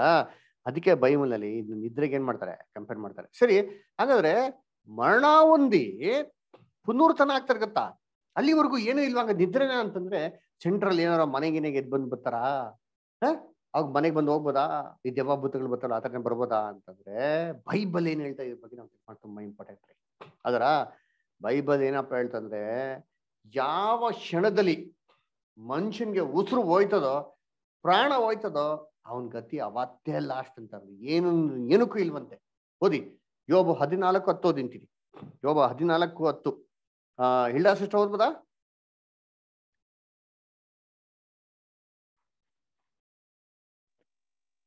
ಮನುಷ್ಯನಾದರೋ ಸತ್ತು ಬೋರಲ ಬೀಳುವನು, ಪ್ರಾಣ ಹೋಗಲು ಅವನು ಎಲ್ಲಿಯೋ. ನೋಡ್ರ, ಪ್ರಾಣ ಹೋಗಲು ಅವನು ಎಲ್ಲಿಯೋ. ಜೋಬ್ ಹೇಳ್ತಾನೆ, ಎಲ್ಲಪ್ಪ ಅವನು, ಎಲ್ಲಂದ್ ಎಲ್ಲೂ ಇರಲ್ಲ ಅಂತ ಅಲ್ವರ. ಅದಕ್ಕೆ ಎಷ್ಟೊಂದ್ ಜನ ಏನ್ ಮಾಡ್ತಾರೆ, ಇಲ್ಲ ಬ್ರದರ್ ಅವ್ರು ರಾತ್ರಿ ಹೊತ್ತು ಎದ್ದು ಬರ್ತಾರೆ ದೆವ್ವಗಳು, ಈ ಆತ್ಮಗಳು ಏನಾಗ್ತಾರಲ್ಲ ರಾತ್ರಿ ಎದ್ದು ಬರ್ತವೆ. ಇಲ್ಲ ಐತೆ ಆತ್ಮ ಎದ್ದು ಬರ್ತವೆ ಅಂತ. ನೋಡಿ ಏನ್ ಹೇಳ್ತಾರೆ, ತಿರ್ಗಾ ನೂತನ ಆಕಾಶ ನೂತನ ಭೂಮಂಡಲ ಬರೋ ತನಕ ಅವ್ರು ಎದ್ದೇ ಬರಲ್ವಂತೆ. ಕ್ರಿಸ್ತನ್ ರಾಜ್ಯದಲ್ಲಿ ಕ್ರಿಸ್ತನ ಬರುವ ತನಕ ಎದ್ದೇ ಬರಲ್ಲ ಅಂತೆ. 12ನೇ ವಾಕ್ಯ ಓದಿಸ್ಟರ್. ಅದರಲ್ಲಿ 12ನೇ ವಾಕ್ಯ ಓದಿಸ್ಟರ್. ಮನುಷ್ಯರು ಮಲಗಿಕೊಂಡು ಏಳದೇ ಇರುವರು, ಆಕಾಶವು ಅಳಿದು ಹೋಗುವ ತನಕ ಅವರು ನಿದ್ರೆ ತಿಳಿಯುವುದಿಲ್ಲ, ಎಬ್ಬಿಸಲ್ಪಡುವುದಿಲ್ಲ. ನೋಡ್ರ, ಎಷ್ಟು ಚೆನ್ನಾಗಿ ಹೇಳ್ತಾ ಅಂತೀನಿ. ಯಾವ್ದು ಆಕಾಶ? ಆಕಾಶವು ಅಳಿದು ಹೋಗುವ ತನಕ ಇದು ಬರೋದಿಲ್ಲ. ಯಾವ ಆಕಾಶ? ನೂತನ ಆಕಾಶ ನೂತನ ಭೂಮಂಡಲ. 3 ಲೋಕದ ಪಾಠ ಕೇಳಿದಿರಾ? ಬರ್ದ ತೊಗೊಂಡಿದಾರಲ್ಲ ನಿಮ್ಗೆ. 3 ಲೋಕದ ಪಾಠಗಳು. ಮೊದಲನೇ ಲೋಕ, 2ನೇ ಲೋಕ ಅಲ್ವರ. ಆಮೇಲೆ 3ನೇ ಲೋಕ, ನೂತನ ಆಕಾಶ ನೂತನ ಭೂಮಂಡಲ. ಮೊದಲನೇ ಒಂದು ಆಕಾಶ ಇತ್ತು, ಮೊದಲನೇ ಭೂಮಂಡಲ ಇತ್ತು, ಹೊಟ್ಟೋಯ್ತು, ಜಡಪೊಳದ ನಾಶ ಆಗೋಯ್ತು. 2ನೇ ಭೂಮಂಡಲ ಇದೆ, 2ನೇ ಆಕಾಶ ಇದೆ. ಆ ಆಕಾಶ ನಾಶ ಆಗೋ ತನಕ, ಅಳಿದು ಹೋಗುವ ತನಕ, ನೂತನ ಆಕಾಶ ನೂತನ ಭೂಮಂಡಲ ನೀತಿ ವಾಸವಾಗಿರ್ತಲ್ಲ ಕ್ರಿಸ್ತನ ರಾಜ್ಯದಲ್ಲಿ, ಅದು ಬರುವ ತನಕ ಯಾರು ಎಬ್ಬಿಸಲ್ಪಡುವುದಿಲ್ಲ ಅಂತ ಯೋಬ್ ಅದಕ್ಕೆ ಹೇಳ್ತಾರೆ. ಅದಕ್ಕೆ ಯೋಬ್ ಹೇಳ್ತಾರೆ, ದೇವ್ರೆ ಇಷ್ಟೊಂದೆಲ್ಲ ನಂಗೆ ಹಿಂಸೆ ಕೊಡಂಗಿದ್ರೆ ದಯವಿಟ್ಟು ನನ್ನ ಸಮಾಧಿಯಲ್ಲಿ ನಾವು ಸಿಕ್ಬಿಡು. ಅಲ್ವರ ನಿನ್ನ ಒಂದು ಕಾಲ ಬರ್ತದಲ್ಲ, ನೂತನ ಆಕಾಶ ನೂತನ ಮಂಡಲ ಬರ್ತಲ್ಲ, ಅವಾಗ ನೆನ್ಸ್ಕೊಂಡು ನಾನು ಎದ್ ಬರ್ತೀನಿ ಅಂತ ಹೇಳ್ತಾನೆ. 13ನೇ ವಾಕ್ಯ ಓದಿಸ್ತಾರೆ, ಅದ್ರಲ್ಲಿ ಹಂಗೆ ಹೇಳ್ತಾರೆ 13. ನೀನು ನನ್ನನ್ನು ಪಾತಾಳದಲ್ಲಿ ಬಚ್ಚಿಟ್ಟು ನಿನ್ನ ಕೋಪವು ಇಳಿಯುವ ಪರ್ಯಂತ ನನ್ನನ್ನು ಮರೆ ಮಾಡಿ ನನಗೆ ಅವಧಿಯನ್ನು ಗೊತ್ತು ಮಾಡಿ ಕಡೆಯಲ್ಲಿ ನನ್ನನ್ನು ಜ್ಞಾಪಿಸಿಕೊಂಡರೆ ಎಷ್ಟೋ ಒಳ್ಳೇದು. ನೋಡ್ರ, ಎಷ್ಟೋ ಒಳ್ಳೇದು ಅಲ್ಲರ. ಯಾವಾಗಂತೆ? ಕಡೆಯಲ್ಲಿ, ಕಡೆ ದಿವಸಗಳಲ್ಲಿ ಯಾವಾಗ ಎದ್ ಬರ್ತಾರಲ್ಲ ಅವಾಗ ನಾನು ನೆನ್ಸ್ಕೋದೇವೆ. ಒಂದು ಫಿಕ್ಸ್ ಮಾಡಿ ಟೈಮ್ ಅವಾಗ ಎದ್ ಬರ್ತೀನಿ ಅಂತ ಹೇಳ್ತಾರೆ. ಎಷ್ಟೋ ಒಳ್ಳೇದು. ಇಷ್ಟೆಲ್ಲ ಮೈಯೆಲ್ಲ ಉಣ್ಣು ಎಲ್ಲ ಬಿಟ್ಟು ಹೋಗ್ಬಿಟ್ರೆ, ಎಲ್ಲ ಕಳ್ಕೊಂಡ್ಬಿಟ್ಟೆ, ಇದನ್ನೆಲ್ಲ ಅನುಭವಿಸೋದಕ್ಕಿಂತ ಅದೇ ಇಷ್ಟ ವಾಸಿ ಅಂತ ಹೇಳ್ತಾರೆ. ನೋಡ್ರ, ಅದಕ್ಕೆ ಹೇಳೋದು ಏನ್ರಿ, ಮನುಷ್ಯ ದೀರ್ಘ ನಿದ್ರಾವಸ್ಥೆಯಲ್ಲಿ ನಿದ್ದೆ ಮಾಡ್ತಾವ್ರೆ ಅಂತ ಅಲ್ವರ. ಅದಕ್ಕೆ ನೋಡಿ, ಅದಲ್ಲೇ 14-15 ಏನ್ ಹೇಳ್ತಾರೆ ಜೋಬು. ಒಬ್ಬ ಮನುಷ್ಯನು ಸತ್ತು ಪುನಃ ಬದುಕಾನೆ, ಹಾಗಾಗುವುದಾದರೆ ನನಗೆ ಬಿಡುಗಡೆಯಾಗುವವರೆಗೆ ನಾನು ವಾಯಿದೆಯ ದಿನಗಳಲ್ಲೆಲ್ಲ ಕಾದುಕೊಂಡಿರುವೆನು. ನೀನು ಕರೆದರೆ ಉತ್ತರ ಕೊಡುವೆನು. ನೀನು ಸೃಷ್ಟಿಸಿದ ನನ್ನ ಮೇಲೆ ನಿನಗೆ ಹಂಬಲಿಕೆ ಹುಟ್ಟೀತು. ನೋಡ್ರ, ಒಬ್ಬ ಮನುಷ್ಯ ಸತ್ರು ಪುನಃ ಬದುಕ್ತಾನ. ಬದುಕದಾದ್ರೆ ನಾನೇನ್ ಮಾಡ್ತೀನಿ ದೇವ್ರೆ, ನೀನು ಟೈಮ್ ಫಿಕ್ಸ್ ಮಾಡೋ ತನಕ ನಾನು ದಿನ ಎಲ್ಲ ಏನ್ ಮಾಡ್ತೀನಿ, ವೇಟ್ ಮಾಡ್ತೀನಿ. ಎಲ್ಲಿ ವೇಟ್ ಮಾಡ್ತೀನಿ? ನರಕದಲ್ಲಿ, ಸ್ವರ್ಗದಲ್ಲ, ಸಮಾಧಿಯಲ್ಲಿ ವೇಟ್ ಮಾಡ್ತೀನಿ ದೇವ್ರೆ. ನೀನ್ ಕರೆದ್ರೆ ನಾನು ಏನ್ ಮಾಡ್ತೀನಿ, ಉತ್ತರ ಕೊಟ್ರೆ ಎದ್ದು ಬರ್ತೀನಿ. ಅದಕ್ಕೆ ಯೇಸು ಕ್ರಿಸ್ತ ಹೇಳಿದ್ದು, ಸಮಾಧಿಯಲ್ಲಿ ಮಲಗಿರೋರು ಎಲ್ಲರೂ ಆತನ ಧ್ವನಿ ಕೇಳಿ ಎದ್ದು ಬರೋಂಥ ಕಾಲ ಬರ್ತದೆ. ಬಂದಿಲ್ಲ, ಬರ್ತದೆ. Time will come, it is not at come ಅಲ್ವರ. ಅದಕ್ಕೆ ಸಾಮಾನ್ಯವಾಗಿ ಏನ್ ಮಾಡ್ತಾರೆ, ಇವತ್ತು ಸತ್ರೆ ಏನ್ ಮಾಡ್ತಾರೆ ಗೊತ್ತಾ, ಎಣ್ಣೆ ಎತ್ಕೊಂಡು ಹೋಗ್ಬೇಕು, ಹಿಂದೆ ಕಳ್ಳೆಪುರಿ, ಹೂವು ಗಿವ್ವ ಎಲ್ಲ ಹಾಕ್ತಾರೆ. ಅದು ಇಂತೆಲ್ಲ ಹಾಕೊಂಡ್ಬರ್ತಾರೆ, ಅಕ್ಕಿ ಎಲ್ಲ. ಏನಕ್ಕೆ ಅಂತ ಕೇಳಿದ್ರೆ, ಇಲ್ಲ ಅವರೆಲ್ಲಿ ದೆವ್ವಾಗಿ ಬಂದ್ಬಿಡ್ತಾರೋ ಮನೆಗೆ ರಾತ್ರಿ ಹೊತ್ತು ಅಂತ ಏನ್ ಮಾಡ್ತಾರೆ, ಇದನ್ನ ಹಾಕೊಂಡು ಹೋಗೋದು. ಯಾಕೆ, ಏನಪ್ಪಾ ಅಂತಂದ್ರೆ, ಅವರು ರಾತ್ರಿ ಏನು ಎದ್ದು ಬಂದ್ಬಿಟ್ಟ ಅಂತಂದ್ರೆ ದಾರಿ ಗೊತ್ತಿಲ್ವಂತ ಅವ್ರಿಗೆ. ಅದಕ್ಕೆ ಏನ್ ಮಾಡ್ತಾರೆ ಅಂತಂದ್ರೆ, ಅಲ್ಲಿ ರೋಡಲ್ಲಿ ಅಕ್ಕಿ ಬಿದ್ದಿತ್ತಲ್ಲ, ಕಳ್ಳೆಪುರಿ ಬಿದ್ದಿರ್ತಲ್ಲ, ಅದನ್ನೆಲ್ಲ ಹಾಕೊಂಡ್ಬರ್ತಾ ಇರ್ತಾರಂತೆ. ಅದರ ಹಂಗ ಹಾಕಿದ್ರೆ ಆಯ್ಕೊಂಡ್ ಬರ್ತಾ ಬರ್ತಾ ಬರ್ತಾ ಬೆಳಕಾಗ್ಬಿಟ್ರೆ ಏನಾಗ್ಬಿಡ್ತಂತೆ ಅವ್ರಿಗೆ, ಬರಕ್ ಆಗಲ್ವಂತೆ. ಯಾಕೆ ಬೆಳಿಗ್ಗೆ ಹೊತ್ತೆಲ್ಲ ಬರಕ್ ಆಗಲ್ವಂತಲ್ಲ, ಬರೀ ನೈಟಲ್ಲಿ ಬರೋದಂತೆ ಅವರೆಲ್ಲ ಪ್ರಯಾಣಗಳು. ಅದರ ಈ ತರ ಎಲ್ಲ ಏನ್ರಿ ಕಟ್ಟಕತೆಗಳು. ಅದರ ಜೀವಂತವಾಗಿರ್ಬೇಕಾದ್ರೆ ಸ್ಮಶಾನದಿಂದ ಮನೆಗೆ ಎಷ್ಟು ಸತಿ ಓಡಾಡಿತಾರೋ, ಸತ್ಮೇಲೆ ಗೊತ್ತೇ ಆಗಲ್ವಂತೆ. ಆದ್ರೂ ಮನೆಗೆ ಬರ್ತಾರಂತೆ, ಎಲ್ಲ ಜ್ಞಾಪನ ಇಟ್ಕೊಂಡಿದ್ದಾರಂತೆ. ಏನೇನೆಲ್ಲ ಹಿಂಗ್ ಹೇಳಿದ್ರೆ ಹಂಗೆ ಹೇಳಿದ್ರೆ ಹಿಂಗೆ ಹೇಳಿದ್ರೆ ಟೋಟಲ್ ಕನ್ಫ್ಯೂಷನ್ ಮಾಡ್ಬಿಟ್ಟು ನೋಡಿದ್ವಿ. ಎಲ್ಲ ಸೇತಾನ್ ಮಾಡಿರೋದು, ಇವೆಲ್ಲ ನೋಡ್ತೀನಿ ಲಾಸ್ಟ್ ನೋಡೋಣ ಅಲ್ವರ. ಏನಪ್ಪಾ, ಸತ್ರ ತಿನ್ನಾಗ ಮನೆಗೆ ಬರ್ಬೋದಾ? ಮನೆಗೆ ಬಂದು ಊಟ ಮಾಡ್ಕೊಂಡು ಹೋಗ್ಬೋದಾ? ಏನ್ ಹೇಳ್ತಾರೆ ಬೈಬಲ್ ಓದಿ ಅಂತೀರಿ. ಸತ್ತವನ್ ಗತಿ ಏನಂತೆ? ಯೋಬ 7ನೇ ಅಧ್ಯಾಯ 9-10. ಯೋಬ 7ನೇ ಅಧ್ಯಾಯ 9-10 ಓದಿ ವಿಲ್ಸಂಬರ್. ಎಲೈ, ನನ್ನ ಜೀವವು ಗಾಳಿಯಂತಿದೆ ಅಂತಲೂ ನನ್ನ ಕಣ್ಣು ಇನ್ನು ಸುಖವನ್ನು ಕಾಣುವುದಿಲ್ಲವೆಂತಲೂ. 7th chapter, ಜೋಬ್ 7th chapter 9 and 10. ಮೋಡ ಹರಿದು ಮಾಯವಾಗುವಂತೆ ಪಾತಾಳಕ್ಕೆ ಇಳಿದು ಹೋಗುವನು ತಿರುಗಿ ಬರುವುದಿಲ್ಲ. ಅವನು ತನ್ನ ಮನೆಗೆ ಪುನಃ ಸೇರುವುದಿಲ್ಲ. ಇನ್ನು ಮೇಲೆ ಅವನ ನಿವಾಸವು ಅವನನ್ನು ತಿಳಿಯುವುದಿಲ್ಲ. ನೋಡ್ರ, ತಿರ್ಗಾ ಮನೆಗೆ ಬಂದು ಸೇರೋದಿಲ್ಲ, ತಿರ್ಗಾ ತಿಳಿಯೋದಕ್ಕೂ ಸಾಧ್ಯ ಇಲ್ವಂತೆ. ಇವಾಗ ಎಷ್ಟೋ ಜನ ಹೇಳ್ತಾರೆ ಗೊತ್ತಾ, ಅಯ್ಯೋ ಸತ್ತೋರು ಮನೆಗೆ ಬಂದ್ಬಿಟ್ರು, ಬಂದು ಊಟ ಮಾಡ್ಕೊಡೋದ್ರು ಅಂತ ಅಲ್ವರ. ಏನ್ರಿ, ನಮ್ಮ ತಾಯಿ ಕೂಡ ಹಂಗೆ. ನಮ್ಮ ತಾತ ಏನ್ರಿ ಹಾಸ್ಪಿಟ್ಲಲ್ಲಿ ತಿರ್ಕೊಂಬಿಟ್ಟವ್ರೆ. ಹಾಸ್ಪಿಟ್ಲಲ್ಲಿ ತೀರ್ಕೊಂಡಿದ್ದು ಅದೇ ಟೈಮ್ಗೆ ಕರೆಕ್ಟ್ ಆಗಿ ನಮ್ಮ ಮನೆಗೆ ಏನ್ ಮಾಡೋರೆ, ಬಂದು ಊಟ ಮಾಡ್ಕೊಂಡು ಹೋಗ್ರಂತೆ. ನಾವೆಲ್ಲ ಸ್ಕೂಲ್ಗೆ ಹೋಗಿದ್ರೆ 4 ಗಂಟೆ ಸಮಯದಲ್ಲಿ ನಮ್ಮ ತಾತ ಬಂದು ಊಟ ಮಾಡ್ಕೊಂಡು ಏನ್ ಮಾಡ್ಬಿಟ್ರಂತೆ, ಹೋಗ್ಬಿಟ್ರಂತೆ. ನಮ್ಮ ತಾತ ಮನೆ ಬಿಟ್ಟು ಹೋಗಿದ ತಕ್ಷಣ ಟಕ್ ಅಂತ ಒಂದು ಫೋನ್ ಬರ್ತದೆ. ಆ ಕಾಲದಲ್ಲಿ ಲ್ಯಾಂಡ್ಲೈನ್ ಅಲ್ಲ, ಪಕ್ಕ ಮನೆಗೆ ಫೋನ್ ಮಾಡಿದ್ರು.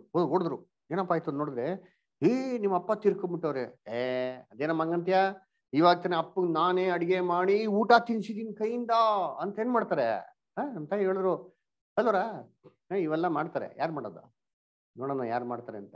ಬೈಬಲ್ ಏನ್ ಹೇಳ್ತಾರೆ, ಬರ್ತಾರ ಐತಾರ ಮನೆಗೆ ಬಂದು ಊಟ ಮಾಡ್ಕೊಂಡು ಹೋಗ್ಬೋದಾ?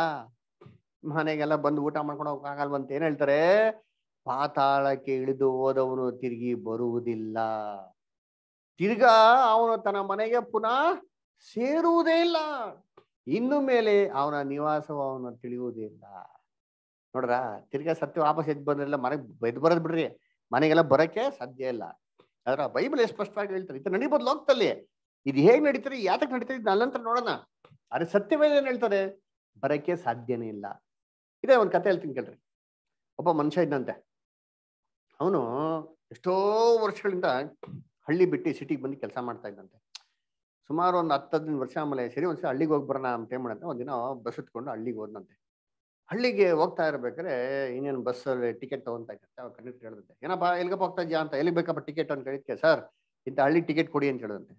ಕಂಡಕ್ಟರ್ ಹೇಳಿದಂತೆ, ಏನಯ್ಯ ಈ ಹಳ್ಳಿಗೆ ಈ ಟೈಮಲ್ಲಿ ಹೋಗ್ತಿದ್ಯಾ, ಇವಾಗೆಲ್ಲ ಹೋಗ್ಬೇಡಪ್ಪ, ನೀನು ಹಳ್ಳಿಗೆ ಬರುತ್ತೆ ಕತ್ಲಾಗ್ಬಿಡ್ತದೆ, ಆಮೇಲೆ ಕತ್ಲಾಗ್ಬಿಟ್ಟ ಅಂತಂದ್ರೆ ನಿಂಗೆ ತುಂಬಾ ಡೇಂಜರು, ನೀನು ಬೆಳಿಗ್ಗೆ ಹೋಗು ಅಂತ ಹೇಳಿದಂತೆ. ಅವ್ನು ಹೇಳಿದಂತೆ, ಯಾಕೆ ಸರ್ ಏನಾಯ್ತು ಅಂತ ಕೇಳಿದ್ಕೆ ಅವ್ನು ಹೇಳಿದಂತೆ, ಇಲ್ಲ ಹಳ್ಳಿಗೆ ಹೋಗ್ಬೇಕಾದ್ರೆ ಒಂದು ಸ್ಮಶಾನ ದಾಟಿ ಏನ್ ಮಾಡೋಕ್ ನೀನು ಹೋಗ್ಬೇಕು, ಇವತ್ತಲ್ಲಿ ಬೇರೆ ದಾರಿ ಇಲ್ಲ, ಅದರಿಂದ ನೀನ್ ಇವತ್ತಲ್ಲಿ ಹೋಗ್ಬೇಡ, ಹೋದ್ರೆ ಆ ದೆವ್ವಗಳ ಕಾಟ ಜಾಸ್ತಿ, ದೆವ್ವ ನೀನ್ ಹಿಡ್ಕೊಂಡ್ಬಿಡ್ತಾನೆ, ಆತ್ಮಗಳ ಕಾಟ ಜಾಸ್ತಿ ಅಂತ. ಇವ್ನು ಹೇಳಿದಂತೆ, ಸರ್ ನಾನೆಲ್ಲ ಸಿಟಿಯಲ್ಲಿ ಕೆಲಸ ಮಾಡ್ತೀನಿ 15-20 ವರ್ಷದಿಂದ, ಇದೇನ್ ಸರ್ ಹೊಸ ಬುಡ ಎಲ್ಲ ಬಿಡ್ತೀರಾ, ನಂಗೆಲ್ಲ ಬೇಡ, ಟಿಕೆಟ್ ಕೊಡಿ, ನಾನು ಧೈರ್ಯವಾಗಿ ಹೋಗ್ತೀನಿ, ಅದೆಲ್ಲ ನಾನು ನಂಬೋದಿಲ್ಲ ಅಂತ ಹೇಳಂತೆ. ಸರಿ ಅಂತಂದ್ಬಿಟ್ಟು ಟಿಕೆಟ್ ತಗೊಂಡಂತೆ ಬಸ್ ಸ್ಟಾಪ್ ಬಂದು ಇಳ್ಕೊಂಡಂತೆ. ಇಳ್ಕೊಂಡು ಇವ್ನು ಹಿಂಗೆ ಹೋಗ್ತಾ ಇದ್ದಂತೆ. ಹೋಗ್ತಾ ಇರ್ಬೇಕು ಇನ್ನೇನು ಸ್ಮಶಾನ ಬಂತು ಅಲ್ವರ. ಈ ಸ್ಮಶಾನ ಬರ್ತಾ ಇವ್ನು ಏನಾಯ್ತು, ಸ್ವಲ್ಪ ಧೈರ್ಯವಾಗಿದ್ದವನು ಸ್ವಲ್ಪ ಮನ್ಸಲ್ಲಿ ಒಂಥರ ಶುರು ಆಯ್ತು. ಯಾಕೆ ಕಂಡಕ್ಟರ್ ಹೇಳ್ಬಿಟ್ಟವಲ್ಲ ದೆವ್ವ ಐತೆ ಅಂದ್ಬಿಟ್ಟು. ಅವಾಗ ಏನಪ್ಪಾ ದೆವ್ವ ಅಂತ ಹೇಳ್ಬಿಟ್ಟನಲ್ಲಪ್ಪ ಅಂತಂದ್ಬಿಟ್ಟು ಮನ್ಸಲ್ಲಿ ಹೇಳ್ಕೊಂಡು ಮಾಡ್ಕೊಂಡು ಓದ್ತಾ ಇದ್ದಂತೆ. ಅವಾಗ ಅಷ್ಟೊತ್ತಿಗೆ ಮುಂದೆಯಿಂದ ಒಬ್ಬ ವ್ಯಕ್ತಿ ಬಂದಂತೆ. ಅವ್ನು ನೋಡ್ಬಿಟ್ಟು ಇವ್ನು ಸ್ವಲ್ಪ ಧೈರ್ಯ ಆಯ್ತಂತೆ, ಬಿಡು ಅವ್ರು ದೆವ್ವ ಯಾವ್ದಿಲ್ಲ, ಒಬ್ಬ ಮನುಷ್ಯ ಬರ್ತಾನ, ಅವ್ನು ಕೇಳನ್ ಬಿಡು ದೆವ್ವಗಳ ಬಗ್ಗೆ ಅಂತ ಏನ್ ಮಾಡ್ದಂತೆ. ಅವ್ನ ಹತ್ರ ಬರ್ತಾರೆ ಕೇಳ್ದಂತೆ, ಏನ್ ಸರ್ ನಮಸ್ಕಾರ ಸರ್ ಹೇಗಿದ್ದೀರಾ, ಏನ್ ಸರ್ ಇಲ್ಲೆಲ್ಲ ದೆವ್ವ ಐತೆ ಅಂತ ನಿಮ್ಗೇನೋ ಗೊತ್ತಾ ಅಂತ ಹೇಳ್ದಂತೆ. ಅದಕ್ಕೆ ಎದುರುಗಡೆ ಬರ್ತಾನೆ ಮನುಷ್ಯ ಹೇಳ್ದಂತೆ, ಏನಪ್ಪ ನನ್ಗೇನಪ್ಪ ಗೊತ್ತು, ನಾನ್ ಸತ್ಯ 20 ವರ್ಷ ಆಯ್ತು ಅಂತ ಹೇಳದಂತೆ. ಯೋಚನೆ ಮಾಡ್ರೆ ಹೆಂಗ್ ಹೇಳಿದ ತಕ್ಷಣ ಎದುರುಗಡೆ ಬಂದಿರೋಂಥ ಮನುಷ್ಯನ್ ಏನಾಗಿರ್ತಾರೆ, ಎಲ್ಲ ಫುಲ್ ಟೋಟಲ್ ಆಫ್ ಆಗ್ಬಿಡ್ತಾರೆ ಅಲ್ವರ. ಏನಪ್ಪಾ ನಾನ್ ಸತ್ಯ 20 ವರ್ಷ ಆಯ್ತು ಅಂತ ಹೇಳಿದ ತಕ್ಷಣ ಇವ್ನು ಏನಾಗುತ್ತೆ, ದೆವ್ವನೇ ಬಂದ್ಬಿಡ್ತಲ್ಲಪ್ಪ ನನ್ ಮುಂದೆ ಅಂತ ಏನಾಗ್ಬಿಡ್ತದೆ. ಈ ತರ ಕಥೆಗಳು ನಾವೇನ್ ಮಾಡ್ತೀವಿ ಜೀವನದಲ್ಲಿ ಎಷ್ಟೋ ಕೇಳ್ಬಿಡ್ತೀವಿ. ಟಿವಿ 9 ಈಗೂ ಉಂಟೆ, ಈಗೂ ಉಂಟು, ಸತ್ಯವೇದಲ್ಲಿ ಮಾತ್ರ ಇಲ್ಲ ಅದಕ್ಕೆ ಅಲ್ವರ. ಅದಕ್ಕೆ ಸತ್ಯವೇದಲ್ಲಿ ಸಪೋರ್ಟೇ ಇಲ್ಲ ಅಲ್ವರ. ಓದಿ ಏನ್ ಹೇಳ್ತಾರೆ, ಕೀರ್ತನೆ 146:4, ಕೀರ್ತನೆ 146:4. Hilda sister ಓದ್ಬೋದಾ?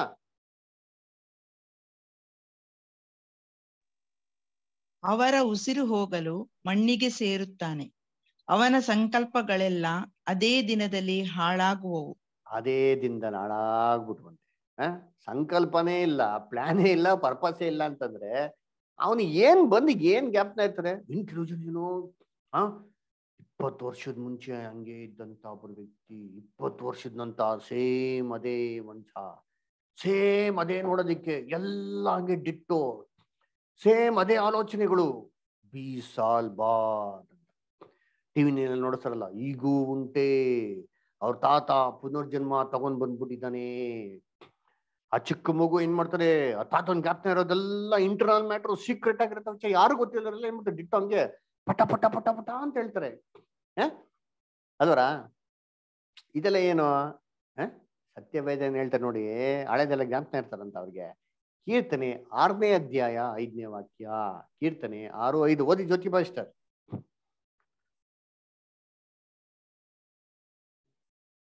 ಓದ್ರಿ ಕೀರ್ತನೆ 6:5. ಬೇರೆ ಯಾರು ಓದ್ರಿ, ವಿಲ್ಸನ್ ಬ್ರದರ್ ಓದಿ. ಮೃತರಿಗೆ ನಿನ್ನ ಜ್ಞಾಪಕವಿರುವುದಿಲ್ಲವಲ್ಲ, ಪಾತಾಳದಲ್ಲಿ ನಿನ್ನನ್ನು ಸ್ತುತಿಸುವವರು ಯಾರು? ಏನ್ರೆ ಮೃತರಿಗೆ ನಿನ್ನ ಜ್ಞಾಪಕವೇ ಇರುವುದಿಲ್ವಲ್ಲ. ದೇವ್ರ ಬಗ್ಗೆನೇ ಜ್ಞಾಪನ ಇಲ್ಲ ಅಂದ್ರೆ ಇನ್ ಇವ್ರ ಜೀವನ ನಡೆದ್ರೆ ಜ್ಞಾಪನ ಇರ್ತಾರ? ಪಾತಾಳದಲ್ಲಿ ಇನ್ನು ಸ್ತುತಿಸುವರು ಯಾರು? ಇವಾಗ ಏನ್ ಮಾಡ್ತಾರೆ, ಯಾರು ಸತ್ತೋಗ್ಬಿಟ್ರೆ ಅವ್ರಿಗೆ ಸೈಂಟ್ ಅಂತ ಪಟ್ಟಾಭಿಷೇಕ ಕೊಡ್ತಾರೆ. ಸೈಂಟ್ ಅಂದ್ರೆ ಏನು, ಯೇಸು ಕೃಷ್ಣ ಅಂತ ಪ್ರೇಯರ್ ಮಾಡ್ಬೇಕಾರೆ ಇವ್ರ ಮುಖಾಂತರ ಪ್ರೇಯರ್ ಮಾಡಿದ್ರೆ ಅವ್ರು ನಮಗೆ ಪ್ರೇಯರ್ ಕೇಳ್ತಾರೆ ಅಂತ ಅಲ್ವರ. ಅದ್ ಹೇಳ್ತಾರ ಟು ಜೀಸಸ್ ಥ್ರೂ ಮೇರಿ. ನೋವಿನ ಆಡ್ತಾರೆ ಗೊತ್ತಾ, ಇಂಟರ್ಸೆಷನ್ ರೋಮನ್ ಕ್ಯಾಥಲಿಕ್ ಅಲ್ಲಿ. To Jesus through Mary I bring this ನೋವಿನಾ ಅಲ್ವರ. ಸರಿ, ಸತ್ತೋರ್ ಮುಖಾಂತರ ನಾವು ದೇವ್ರಿಗೆ ಪ್ರೇ ಮಾಡಿದ್ರೆ ದೇವ್ರ ನಮ್ಮ ಪ್ರಾರ್ಥನೆ ಕೇಳ್ತಾರ? ನೋಡಿ ಕೀರ್ತನೆ 115:17 ವಿಲ್ಸನ್ ಬ್ರದರ್ ಓದಿ. ಕೀರ್ತನೆ 115:17.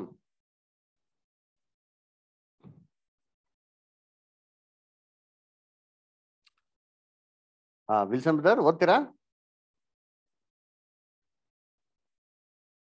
ಓಕೆ, ಬೇರೆ ಯಾರು ಓದ್ತೀರಾ? ಓದಿ.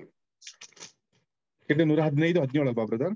ಕರೆಕ್ಟ್. ಸತ್ತವರು ಯಾಹುವನ್ನು ಸ್ತುತಿಸುವುದಿಲ್ಲ, ಮೌನ ಲೋಕವನ್ನು ಸೇರಿದವರೆಲ್ಲರೂ ಯಾರು ಆತನನ್ನು ಕೀರ್ತಿಸುವುದಿಲ್ಲ. ನೋಡ್ರ, ಸ್ತುತಿಸೋದಿಲ್ಲ, ಕೀರ್ತಿಸೋದಿಲ್ಲ, ದೇವ್ರನ್ನ ಸ್ತುತಿಸೋದಿಲ್ಲ, ಕೀರ್ತಿಸೋದಿಲ್ಲ, ಮತ್ತೆ ಹೆಂಗೆ ಪ್ರಯತ್ನ ಮಾಡಕ್ ಸಾಧ್ಯ ಅಲ್ವರ? ಅದಕ್ಕೆ ಏನ್ರಿ ಇವೆಲ್ಲ ಯಾವುದು ಸಪೋರ್ಟೆಡ್ ಇನ್ ದ ಬೈಬಲ್ ಅಲ್ಲ. ಆಮೇಲೆ ನವೆಂಬರ್ 2 ಏನ್ ಮಾಡ್ತಾರೆ ಇವಾಗ ಕ್ರಿಶ್ಚಿಯನ್ಸು? ಎಲ್ಲಾ ಸತ್ತೋಗಿರೋ ಆತ್ಮಗಳ ದಿನಾಚರಣೆ ನೋಡಿದ್ರ, ಕಲ್ಲರೆ ನಾಳ ಅಂತ ಹೇಳ್ತಾರೆ, all souls day.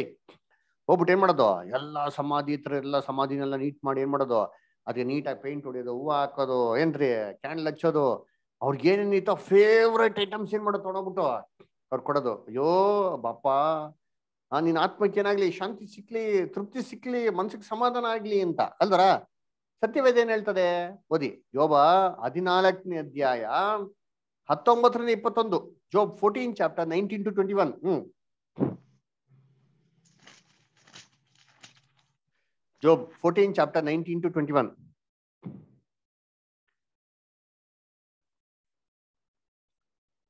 Hilda sister ಓದ್ಬೋದಾ? ನೀರು ಕಲ್ಲುಗಳನ್ನು ಸವೆಯಿಸುವುದು, ಜಲ ಪ್ರವಾಹಗಳು ಭೂಮಿಯ ಮಣ್ಣನ್ನು ಕೊಚ್ಚಿಕೊಂಡು ಹೋಗುವವು. ಹೀಗೆಯೇ ಮನುಷ್ಯರ ನಿರೀಕ್ಷೆಯನ್ನು ಹಾಳು ಮಾಡುವಿ. ನೀನು ಅವನಿಗೆ ಶಾಶ್ವತವಾದ ಅಪಜಯವನ್ನು ಉಂಟು ಮಾಡಿದ್ದರಿಂದ ಅವನು ಹೋಗೇ ಬಿಡುವನು. ನೀನು ಅವನ ಮುಖವನ್ನು ಮಾರ್ಪಡಿಸಿ ಅವನನ್ನು ತೊಲಗಿಸಿ ಬಿಡುವಿ. ಅವನ ಮಕ್ಕಳು ಘನತೆಯನ್ನು ಹೊಂದುವುದು ಅವನಿಗೆ ತಿಳಿಯುವುದಿಲ್ಲ. ಅವರು ಕುಂದಿ ಹೋಗುವಾಗಲೂ ಅವರ ಸ್ಥಿತಿಯು ಅವನಿಗೆ ಗೋಚರವಾಗುವುದಿಲ್ಲ. ಆದರೂ ಅವನ ಮಾಂಸವು ನೋಯುವುದು. ನೋಡ್ರ ಏನಂತೆ, ನೀನು ಅವನಿಗೆ ಶಾಶ್ವತವಂತ ಅಪಜಯವನ್ನು ಉಂಟು ಮಾಡಿದ್ಯಲ್ಲ, ಹೋಗೇ ಬಿಡುವನು. ನೀರು ಹೋದಂತೆ ರೀತಿಯಲ್ಲಿ ಏನಂತಾನೆ, ಹೋಗೇ ಬಿಡುವನ್ರಿ. ನೋಡ್ರಿ ಅಲ್ವರ, ಏನ್ರಿ ಅಂತೆ ಅವನು, ಅವ್ರ ಮಕ್ಕಳು ಘನತೆ ಹೊಂದುವಾಗಲೂ ಅವನ್ಗೆ ತಿಳಿಯೋದಿಲ್ಲ, ಕುಂದು ಹೋಗುವಾಗಲೂ ಏನ್ರಿ, ಕುಂದು ಹೋಗುವಾಗ್ಲೇನ್ರಿ ಸಮಾಧಿ ಮುಂದೆ ಬಂದು ಅಡ್ಡ ಬಿಡ್ಡಿ ನಮಸ್ಕಾರ ಮಾಡ್ಬಿಟ್ರು, ಸಾಷ್ಟಾಂಗ ನಮಸ್ಕಾರ ಮಾಡಿದ್ರು, ಏನ್ರಿ ಗೋಚರವಾಗದೇ ಇಲ್ಲಂತೆ. ಯಾಕೆ, ಏನಾಯ್ತಂತೆ, ಮನುಷ್ಯನ ಆತ್ಮ ಏನಾಗಿದೆ, ಸತ್ತೋಗಿದೆ ಅಲ್ವರ. ಇನ್ ಸಮಾಧಿ ಮುಂದೆ ಏನಿಟ್ರೆ ಅವ್ನಿಗೆ ಏನ್ ಗೊತ್ತಾಗ್ತದೆ ಅಲ್ವರ? ಅದಕ್ಕೆ ಏನ್ರಿ ಇವೆಲ್ಲ ಏನ್ರಿ ಫಾಲ್ಸ್ ಡಿಸೆಪ್ಷನ್. ಇನ್ನೊಂದು ವಾಕ್ಯ ಓದಿ, ಏಷಯ 38:18 ಸ್ಟಾರ್, ಏಷಯ 38:18.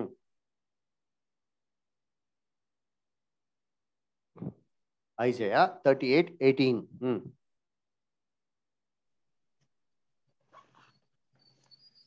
ಪಾತಾಳದವರು ನಿನ್ನನ್ನು ಸ್ತುತಿಸರು, ಸತ್ತವರು ನಿನ್ನನ್ನು ಕೀರ್ತಿಸರು. ಅಧೋಲೋಕಕ್ಕೆ ಇಳಿದು ಹೋದವರು ನಿನ್ನ ಸತ್ಯ ಸಂಗತಿಯನ್ನು ಆಶ್ರಯಿಸಲಾರರು. ನೋಡ್ರ, ಸತ್ಯ ಸಂಗತಿಯನ್ನು ಆಶ್ರಯಿಸಲಾರರು, ಸ್ತುತಿಸಾರು, ಮುಗಿತವ್ರಿಗೆ ಅಲ್ವರ? ಅದಕ್ಕೆ ಕರ್ತನಲ್ಲಿ ಪ್ರೀತಿ ಅಂತ ಸರ್ ಇನ್ನೊಂದು ವಾಕ್ಯ ಕೂಡ ಓದಲ್ಲ ಅವಾಗೆ, ಅದು ಇನ್ನೊಂದ್ಸರಿ ಓದ ನೋಡ್ತೀನಿ. ಏಷಯ 26:14 ಏನ್ರಿ, ಸತ್ತವ್ರು ಎದ್ ಬರ್ತಾರ, ದೇವಭೂತಗಳ ಪ್ರೇತಗಳಲ್ಲಿ ಎದ್ ಬರ್ತಾರ ನೋಡೋಣ. ಐಸಯ 26:14.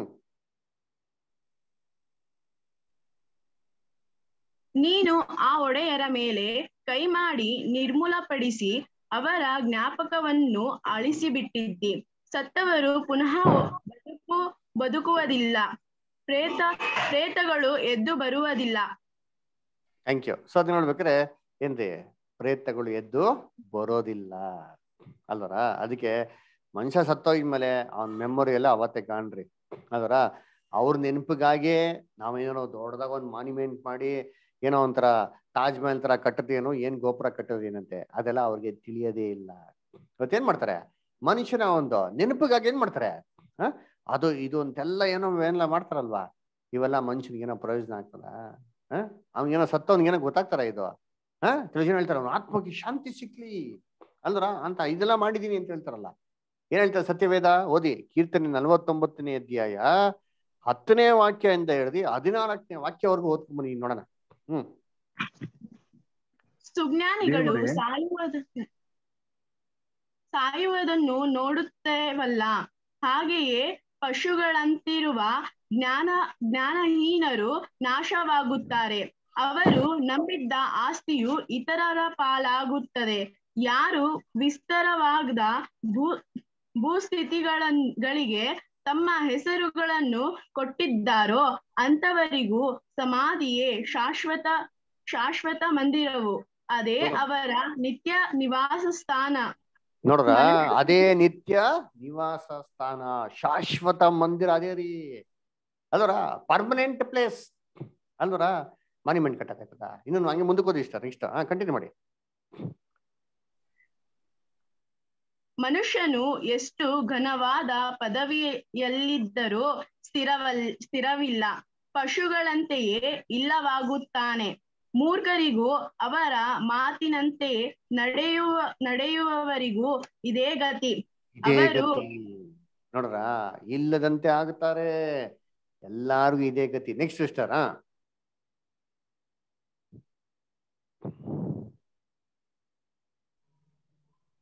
ಅವರು ಕುರಿಗಳಂತೆ ಪಾತಾಳದಲ್ಲಿ ದಟ್ಟವಾಗಿ ಸೇರಿಸಲ್ಪಡುವರು. ಮೃತ್ಯುವೇ ಅವರ ಪಾಲಕನು. ಅವರಿಗೆ ನಿವಾಸವಿಲ್ಲದ ಹಾಗೆ ಪಾತಾಳವು ಅವರ ರೂಪವನ್ನು ನಾಶ ಮಾಡುವುದು. ನೋಡ್ರ, ಏನ್ರಿ ಪಾತಾಳವ ರೂಪವನ್ನು ನಾಶ ಮಾಡುವುದಂತೆ ಅಲ್ವರ. ಅದಕ್ಕೆ ಅವ್ರ ನೆನಪಿಗಾಗಿ ಏನ್ ಕಟ್ರೆ ಏನಂತೆ, ಏನೂ ಪ್ರಯೋಜನ ಇಲ್ಲ. ಕರ್ತನಲ್ಲಿ ಪ್ರೀತಿ ಅನ್ಸ್ತಾರೆ, ಬಿಕಾಸ್ ಡೆಡ್ ನೋ ನಥಿಂಗ್. ಸರಿ, ಅವ್ರ ಪ್ರೀತಿ ಎಷ್ಟೋ ಜನ ಏನ್ ಮಾಡ್ತಾರೆ ಇವಾಗ, ಲವ್ ಫೇಲಿಯರ್ ಆಗ್ಬಿಟ್ರೆ ನಾವ್ ಇಬ್ರು ಏನ್ ಮಾಡೋಣ, ಸೂಸೈಡ್ ಮಾಡ್ಕೊಂಬಿಡೋಣ, ಈ ಜನ್ಮದಲ್ಲಂತೂ ಒಟ್ಟಿಗೆ ಸೇರಕ್ಕಾಗಲ್ಲ, ಮರು ಜನ್ಮದಲ್ಲಿ ಏನ್ ಮಾಡೋಣ ನಾವು ಸೇರ್ಕೊಳ್ಳೋಣ ಅಂತ ಹೇಳ್ತಾರೆ. ಇವೆಲ್ಲ ವರ್ಕೌಟ್ ಆಗ್ತದ? ಏನ್ ಹೇಳ್ತಾರೆ ಬೈಬಲ್ ಅಲ್ಲಿ? ಓದ್ರಿ, ಪ್ರಸಂಗಿ 9ನೇ ಅಧ್ಯಾಯ 6ನೇ ವಾಕ್ಯ ಓದಿ ಬುಧರ್. ಇಲ್ಲ ಸಿಟ್ಟು ಓದಿ.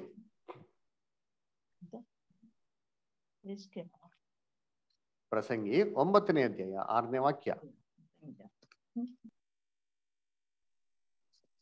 ಅವರು ಸತ್ತಾಗಲೇ ಅವರ ಪ್ರೀತಿಯು, ಹಗೆಯು, ಹೊಟ್ಟೆ ಕಿಚ್ಚು ಅಳಿದು ಹೋದವು. ಲೋಕದೊಳಗೆ ನಡೆಯುವ ಯಾವ ಕೆಲಸದಲ್ಲಿಯೂ ಅವರಿಗೆ ಇನ್ನೆಂದಿಗೂ ಪಾಲೇ ಇಲ್ಲ. ನೋಡ್ರ, ಏನ್ ಹೇಳ್ತಾರೆ? ಅವ್ರು ಸತ್ತಾಗಲೇ ಅವರ ಪ್ರೀತಿಯು, ಹಾಗೇ ಏನ್ರಿ ಎಷ್ಟೋ ಜನ ಏನ್ ಮಾಡ್ತಾರೆ, ಲವ್ ರೋಮಿಯೋ ಜೂಲಿಯಟ್ ಎಲ್ಲ ಮುಗಿಸ್ನು, ನಾವು ಬೇರೆ ಜನ್ಮದ ಮದುವೆ ಆಗೋಣ, ಈ ಲೋಕದಲ್ಲಿ ಬೇಡ ಬೇರೆ ಲೋಕದಲ್ಲಿ ಮದುವೆ ಆಗೋಣ. ಎಲ್ಲ ಹೋಗ್ತದೆ, ಇನ್ ಯಾವ ಲೋಕದಲ್ಲಿ ಮದುವೆನೇ ಇಲ್ಲ, ಇದೇ ಲೋಕ ಅಷ್ಟೇ ಅಲ್ವರ. ಇನ್ ಯಾವ ಲೋಕದಲ್ಲಿ ಮದುವೆ ಆಗೋದಿಕ್ಕೆಲ್ಲ. ಅದಕ್ಕೆ ಹೇಳ್ತಾರೆ ಏನ್ರಿ, ಪ್ರೀತಿಯು, ಅವನೇನ್ರಿ ಹೊಟ್ಟೆ ಕಿಚ್ಚು, ದ್ವೇಷ, ಹಾಗೆತನ ಅದರ ಸೂಸೈಡ್ ಅಂತ ಬರ್ದೋಗ್ಬಿಡ್ತಾರೆ. ನನ್ನ ಸಾವಿಗೆ ಇವರೇ ಕಾರಣ ಅಂತ ಬರ್ದೋಗ್ಬಿಡೋದು. ಅದೆಲ್ಲ ಏನಂತಾರೆ, ರಿವೆಂಜ್ ಆಗ್ತದ? ಹೇಳ್ತಾರೆ, ನಾನ್ ಸತ್ ಮೇಲೆ ನೀನ್ ಬಿಡೋದಿಲ್ಲ, ನಿನ್ನ ಹಿಂಸೆ ಕೊಡ್ತೀನಿ, ನಿನ್ಗೆ ಏನ್ ಮಾಡ್ತಾರೆ, ರಿವೆಂಜ್ ತಗೊಂಡ್ ಇದ್ ಮಾಡೋದು. ಮಲಗ್ಬೇಕಾರೆ ಏನೋ ಕುತ್ತಿಗೆ ಇಚ್ಕೋತಾರ ಆಗೋದು ಅಂದ್ರ. ಇವೆಲ್ಲ ಏನು ಬೈಬಲ್ ಹೇಳ್ತದ? ಸತ್ತವರೆಲ್ಲ ಎದ್ ಬರಕತ್ತದ? ಅವನ್ ಸತ್ತಾಗಲೇ ಅವನು ಹೊಟ್ಟೆ ಕಿಚ್ಚು, ದ್ವೇಷ, ಹಾಗೆತನ ಏನಾಯ್ತಲ್ಲೇ ಅಲ್ಲೇ ಮುಗಿದೋಯ್ತು. ಬೇರೆ ಬೇರೆ ವೇಷ ಹಾಕೊಂಡು ಬೇರೆ ರೀತಿಲಿ ಬಂದು ಅವ್ನ್ ರಿವೆಂಜ್ ತಗೊಂಡೋದಿಲ್ಲ ಏನ್ರಿ, ದಟ್ ಈಸ್ ಹೈಲಿ ಇಂಪಾಸಿಬಲ್. ಅದ್ರ ಇವೆಲ್ಲ ಮುಗಿದ ಕತೆ ಅಷ್ಟೇ, ಮುಗೀತು. ಯಾವತ್ತೊಂದ್ ಸತ್ನೋ ಅವತ್ತೇನ್ರಿ ಅವ್ನ್ ಮಣ್ಣಿಗೆ ಹೋದ ಅಂತ ಅರ್ಥ ಅದರ. ಅದಕ್ಕೆ ಸೊಲೊಮನ್ ಹೇಳ್ತಾನೆ, ಜ್ಞಾನಿ ನೋಡಪ್ಪ, ಸತ್ತ ಸಿಂಹಕ್ಕಿಂತಲೂ ಜೀವಂತವಾಗಿರೋ ನಾಯೇ ಲೇಸು ಅಂತ ಹೇಳ್ತಾನೆ. ಅದೇ ಅಧ್ಯಾಯದಲ್ಲಿ 4 ಮತ್ತು 5ನೇ ವಾಕ್ಯ ಓದೋಣ. ಪ್ರಸಂಗಿ 9ನೇ ಅಧ್ಯಾಯ 4 ಮತ್ತು 5. ಜೀವಿತರ ಗುಂಪಿನಲ್ಲಿ ಸೇರಿದವನಿಗೆ ನಿರೀಕ್ಷೆಯುಂಟು, ಸತ್ತ ಸಿಂಹಕ್ಕಿಂತ ಬದುಕಿರುವ ನಾಯಿಯೇ ಲೇಸು. ಜೀವಿತರಿಗೆ ಸಾಯುತ್ತೇವೆಂಬ ತಿಳುವಳಿಕೆಯೂ ಉಂಟಷ್ಟೇ, ಸತ್ತವರಿಗೋ ಯಾವ ತಿಳುವಳಿಕೆಯೂ ಇಲ್ಲ.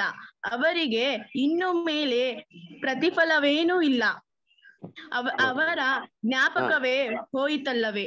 ನೋಡ್ರ, ಅವರ ಜ್ಞಾಪಕವೇ ಹೋಯ್ತಲ್ಲವೇ ಅಲ್ವರ.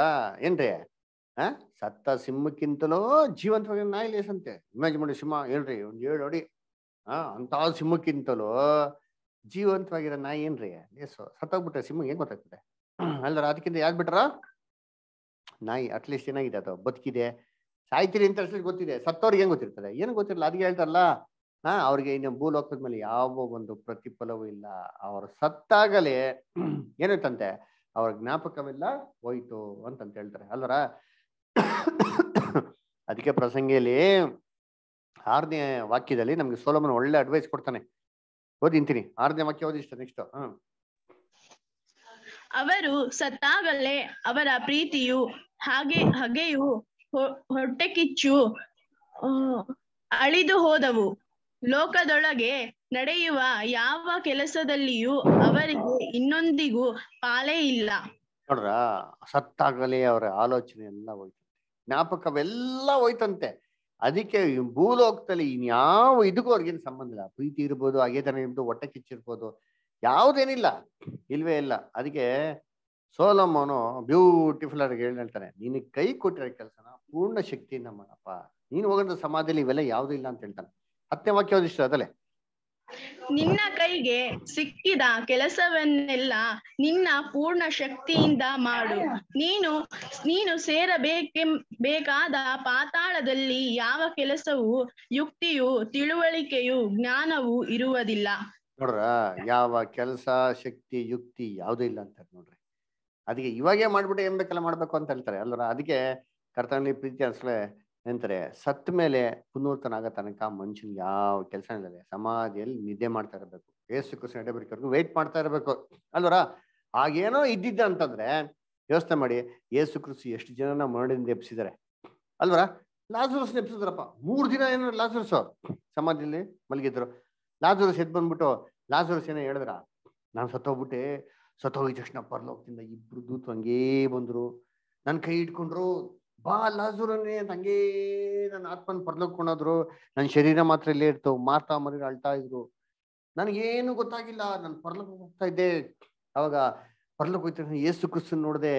ಏಸು ಕ್ರಿಸ್ತ ಮಾಡಿದ್ರು, ಕಂದ ಬಾ ಅಂತ ಅಂದ್ಬಿಟ್ಟು ಪರಲೋಕ ಹೋಗಕ್ಕಿಂತ ಮುಂಚೆ ನರಕಕ್ಕೆ ಕೊಂಡೋದ್ರು. ನರಕದಲ್ಲಿ ಎಲ್ಲಾರ್ದು ಟೂರ್ ಮಾಡಿಸಿದ್ರು. ನನ್ನ ಫ್ರೆಂಡ್ಸ್ ಇದ್ರು, ನಾನು ಎಷ್ಟೋ ಜನ ಸುವಾರ್ತೆ ಹೇಳ್ದೆ ಕೇಳಲಿಲ್ಲ, ಅವರೆಲ್ಲ ನರಕದಲ್ಲಿ ವೇದನೆ ಪಡ್ತಾ ಇದ್ರು. ಲಾಜರಸ್ ನನ್ನ ಕಾಪಾಡು ಅಂತ ಕೇಳಿದ್ರು. ನಾನೇನ್ ಮಾಡಿದೆ, ಅವ್ರನ್ನ ಹಂಗೇ ಎಂದ್ರೆ ಮಕ ತಿರ್ಸ್ಕೊಂಡು ಹೋಗ್ಬಿಟ್ಟೆ. ಏಸು ಕ್ರಿಸ್ತ ನನ್ನ ಶಂಸು ಅಂದ್ರು ಸರಿ. ಏಸು ಕ್ರಿಸ್ತ ಏನ್ ಹೇಳ್ತಾರೆ, ನಿಂಗೆ ಒಳ್ಳೆ ಕಾಲ ಇತ್ತು ಕಂದ, ಇವಾಗ ನಿಂಗೆ ಕೆಟ್ಟ ಕಾಲ ಅನುಭವಿಸು ಅಂತ ಅಂದ್ಬಿಟ್ಟು ಬಿಟ್ಬಿಟ್ಟು ಹೋಗ್ಬಿಡ್ತಾರೆ. ಆಮೇಲೆ ಲಾಜರಸ್ನ ವಾಪಸ್ ಪರಲೋಕ ಕರ್ಕೊಂಡ್ಬಂದು ಪರಲೋಕದಲ್ಲೆಲ್ಲ ಟೂರ್ ನೋಡಿಸ್ಬಿಟ್ಟು, ಕಂದ ನೀನು ಭೂಲೋಕಕ್ಕೆ ಒಂದು ಮೆಸೇಜ್ ಕೊಡ್ತೀನಿ, ದಯವಿಟ್ಟು ಭೂಲೋಕಕ್ಕೆ ಹೋಗ್ಬಿಟ್ಟು ಒಂದು ಸಂದೇಶ ಕೊಡು ಅಂತ ವಾಪಸ್ ಕಳ್ಸಿದ್ರ. ಓಲಿ ಈ ತರ ಲಾಜರಸ್ ಏನೋ ಇದ್ದಿದ್ರೆ ಹೇಳಿದ್ರ, ಈ ತರ ಲಾಜರಸ್ ಏನೋ ಕತೆ ಹೇಳಿದ್ರ, ತಬಿತಾನ ಎಬ್ಸಿದ್ರು ಮರಣದಿಂದ. ತಬಿತಾನ ಬಂದು ಹೇಳಿದ್ರ ಈ ತರ ಏನೋ ಒಂದಿತ್ತು ಅಂತ ಹೇಳ್ರಿ, ನೀವೇ ಹೇಳಿದ್ರ? ಯಾರು ಹೇಳಿಲ್ಲ. ಮತ್ತೆ ಇವರೇ ಹೇಳಲಿಲ್ಲ ಅಂದ್ರೆ ಬೈಬಲ್ ಇದ್ದಿದ್ರೆ ಯೇಸು ಕ್ರಿಸ್ತ ಹೇಳಿರೋರು, ನೋಡಪ್ಪ ಲಾಜರಸ್ ಇದ್ ಬಂದ ಪರಲೋಕದಿಂದ, ಬಾಪ ಲಾಜರಸ್ ಅಂತ ಅಂದ್ಬಿಟ್ಟು ಕೇಳ್ಬೋದಾಯ್ತಲ್ಲ. ಇವಾಗ ಯೋಚನೆ ಮಾಡಿ, ನೀವೇ ಹೇಳ್ರಿ, ಲಾಜರಸ್ ಜೀಸಸ್ ಕ್ರೈಸ್ಟ್ ಫ್ರೆಂಡಾ ಇಲ್ಲ ಎನಿಮೀನಾ? ಹೇಳಿ ನೀವೇ ಹೇಳ್ರಿ. ಲೈನ್ ಇದೀರಾ ಇಲ್ವೋ ಎಲ್ಲಾರು? ಇದ್ದೀವಿ ಬ್ರದರ್. ಹಾ ಹೇಳ್ರಿ, ಮತ್ತೆ ಉತ್ತರ ಕೊಟ್ರಿ. ಲಾಜರಸ್ ಜೀಸಸ್ ಫ್ರೆಂಡಾ ಅಥವಾ ಎನಿಮೀನಾ? ಫ್ರೆಂಡ್. ಹಂಗಂದ್ರೆ ಲಾಜರಸ್ ಹತ್ರ ಪರಲೋಕಕ್ಕೆ ಹೋಗಿರ್ಬೇಕಾ ನರಕಕ್ಕೆ ಹೋಗಿರ್ಬೇಕಾ? ಪರಲೋಕಕ್ಕೆ ಹೋಗಿದ್ರೆ ಮತ್ತೆ ಪರಲೋಕದಿಂದ ಭೂಲೋಕಕ್ಕೆ ಕರೆಯೋದು ತಪ್ಪಲ್ವಾ? ಇಲ್ಲಿಗಿಂತ ಪರಲೋಕನೇ ಚೆನ್ನಾಗಿರ್ತಾರಲ್ಲ, ಮತ್ತೆ ಯಾಕೆ ಭೂಲೋಕಕ್ಕೆ ಕರೀಬೇಕು? ಪರಲೋಕಕ್ಕೆ ಹೋಗಿಲ್ಲ ಅಂತ ಅರ್ಥ ಅಲ್ವರ. ಓದಿದ್ರು ಯಾಕೆ ಕರೆದಿರೋರು? ಇದೇ ನಮ್ಗೆ ಏನ್ ಗೊತ್ತಾಗ್ತಾರೆ ಅಂತಂದ್ರೆ, ಸತ್ಯವೇದನ ಗಮನ ಇಟ್ಟಿ ನಾವು ಓದ್ಬೇಕು. ಸತ್ಯವೇದನ ಗಮನ ಇಟ್ಟಿ ನಾವು ಓದಿಲ್ಲ ಅಂತಂದ್ರೆ ನಮ್ಗೇನಾಗಲ್ಲ, ಅರ್ಥ ಆಗಲ್ಲ. ಸತ್ತ ಮೇಲೆ ಮನುಷ್ಯ ಅಲ್ಲಿ ಇಲ್ಲಿ ಎಲ್ಲ ಹೋಗೋದು ಯಾವ್ದೂ ಇಲ್ಲ. ಹಂಗ ಇದ್ದಿದ್ರೆ ಲಾಜರಸ್ ಬ್ಯೂಟಿಫುಲ್ ಆಗಿ ಹೇಳ್ಬಿಟ್ಟಿರೋರು ಅಲ್ವರ. ಸರಿ, ಹಂಗಾರೆ ಯೇಸು ಕ್ರಿಸ್ತನ ಎರಡೇ ಬರಿಕೆ ತನಕ ಯಾರಿಗೂ ಪುನರುತ್ಥಾನ ಇಲ್ಲ ಅಂತಂದ್ರೆ ಈ ದೆವ್ವ ಹೆಂಗ್ ಬರ್ತದೆ ಅಲ್ವರ? ಈ ಭೂತ ಹೆಂಗ್ ಬರ್ತದೆ? ಈ ದೆವ್ವ ಅಂದ್ರೆ ಏನು, ಈ ಭೂತಗಳಂದ್ರೆ ಏನು? ಈಗ ಎಷ್ಟೋ ಕಥೆಗಳು ಕೇಳಿದ್ರಿ ಗೊತ್ತಾ? ದೆವ್ವಗಳು, ಭೂತಗಳು, ಅದು ಕೈ ಇಲ್ಲ ಕಾಲಿಲ್ಲ ಹೂ ಅಂತ ಬರ್ತಾ ಇರ್ತಾವಲ್ಲ. ಎಷ್ಟೋ ಜನ ತನ್ನ ಜೀವನದಲ್ಲಿ ಏನ್ ಮಾಡ್ತಾರೆ, ಇದನ್ನ ಅನುಭವಿಸಿರ್ತಾರಲ್ಲ. ಇವೆಲ್ಲ ಹೇಗೆ? ಬೈಬಲ್ನ ದೆವ್ವ ಬಗ್ಗೆ ಭೂತ ಬಗ್ಗೆ ಹೇಳ್ತಾರ? ಎಸ್, ಬೈಬಲ್ಲು ಹೇಳ್ತದೆ. ಓದಿ ನೋಡಿ, 1ನೇ ಕೊರಿಂಥ 10:20 ಓದಿ. 1ನೇ ಕೊರಿಂಥ 10:20.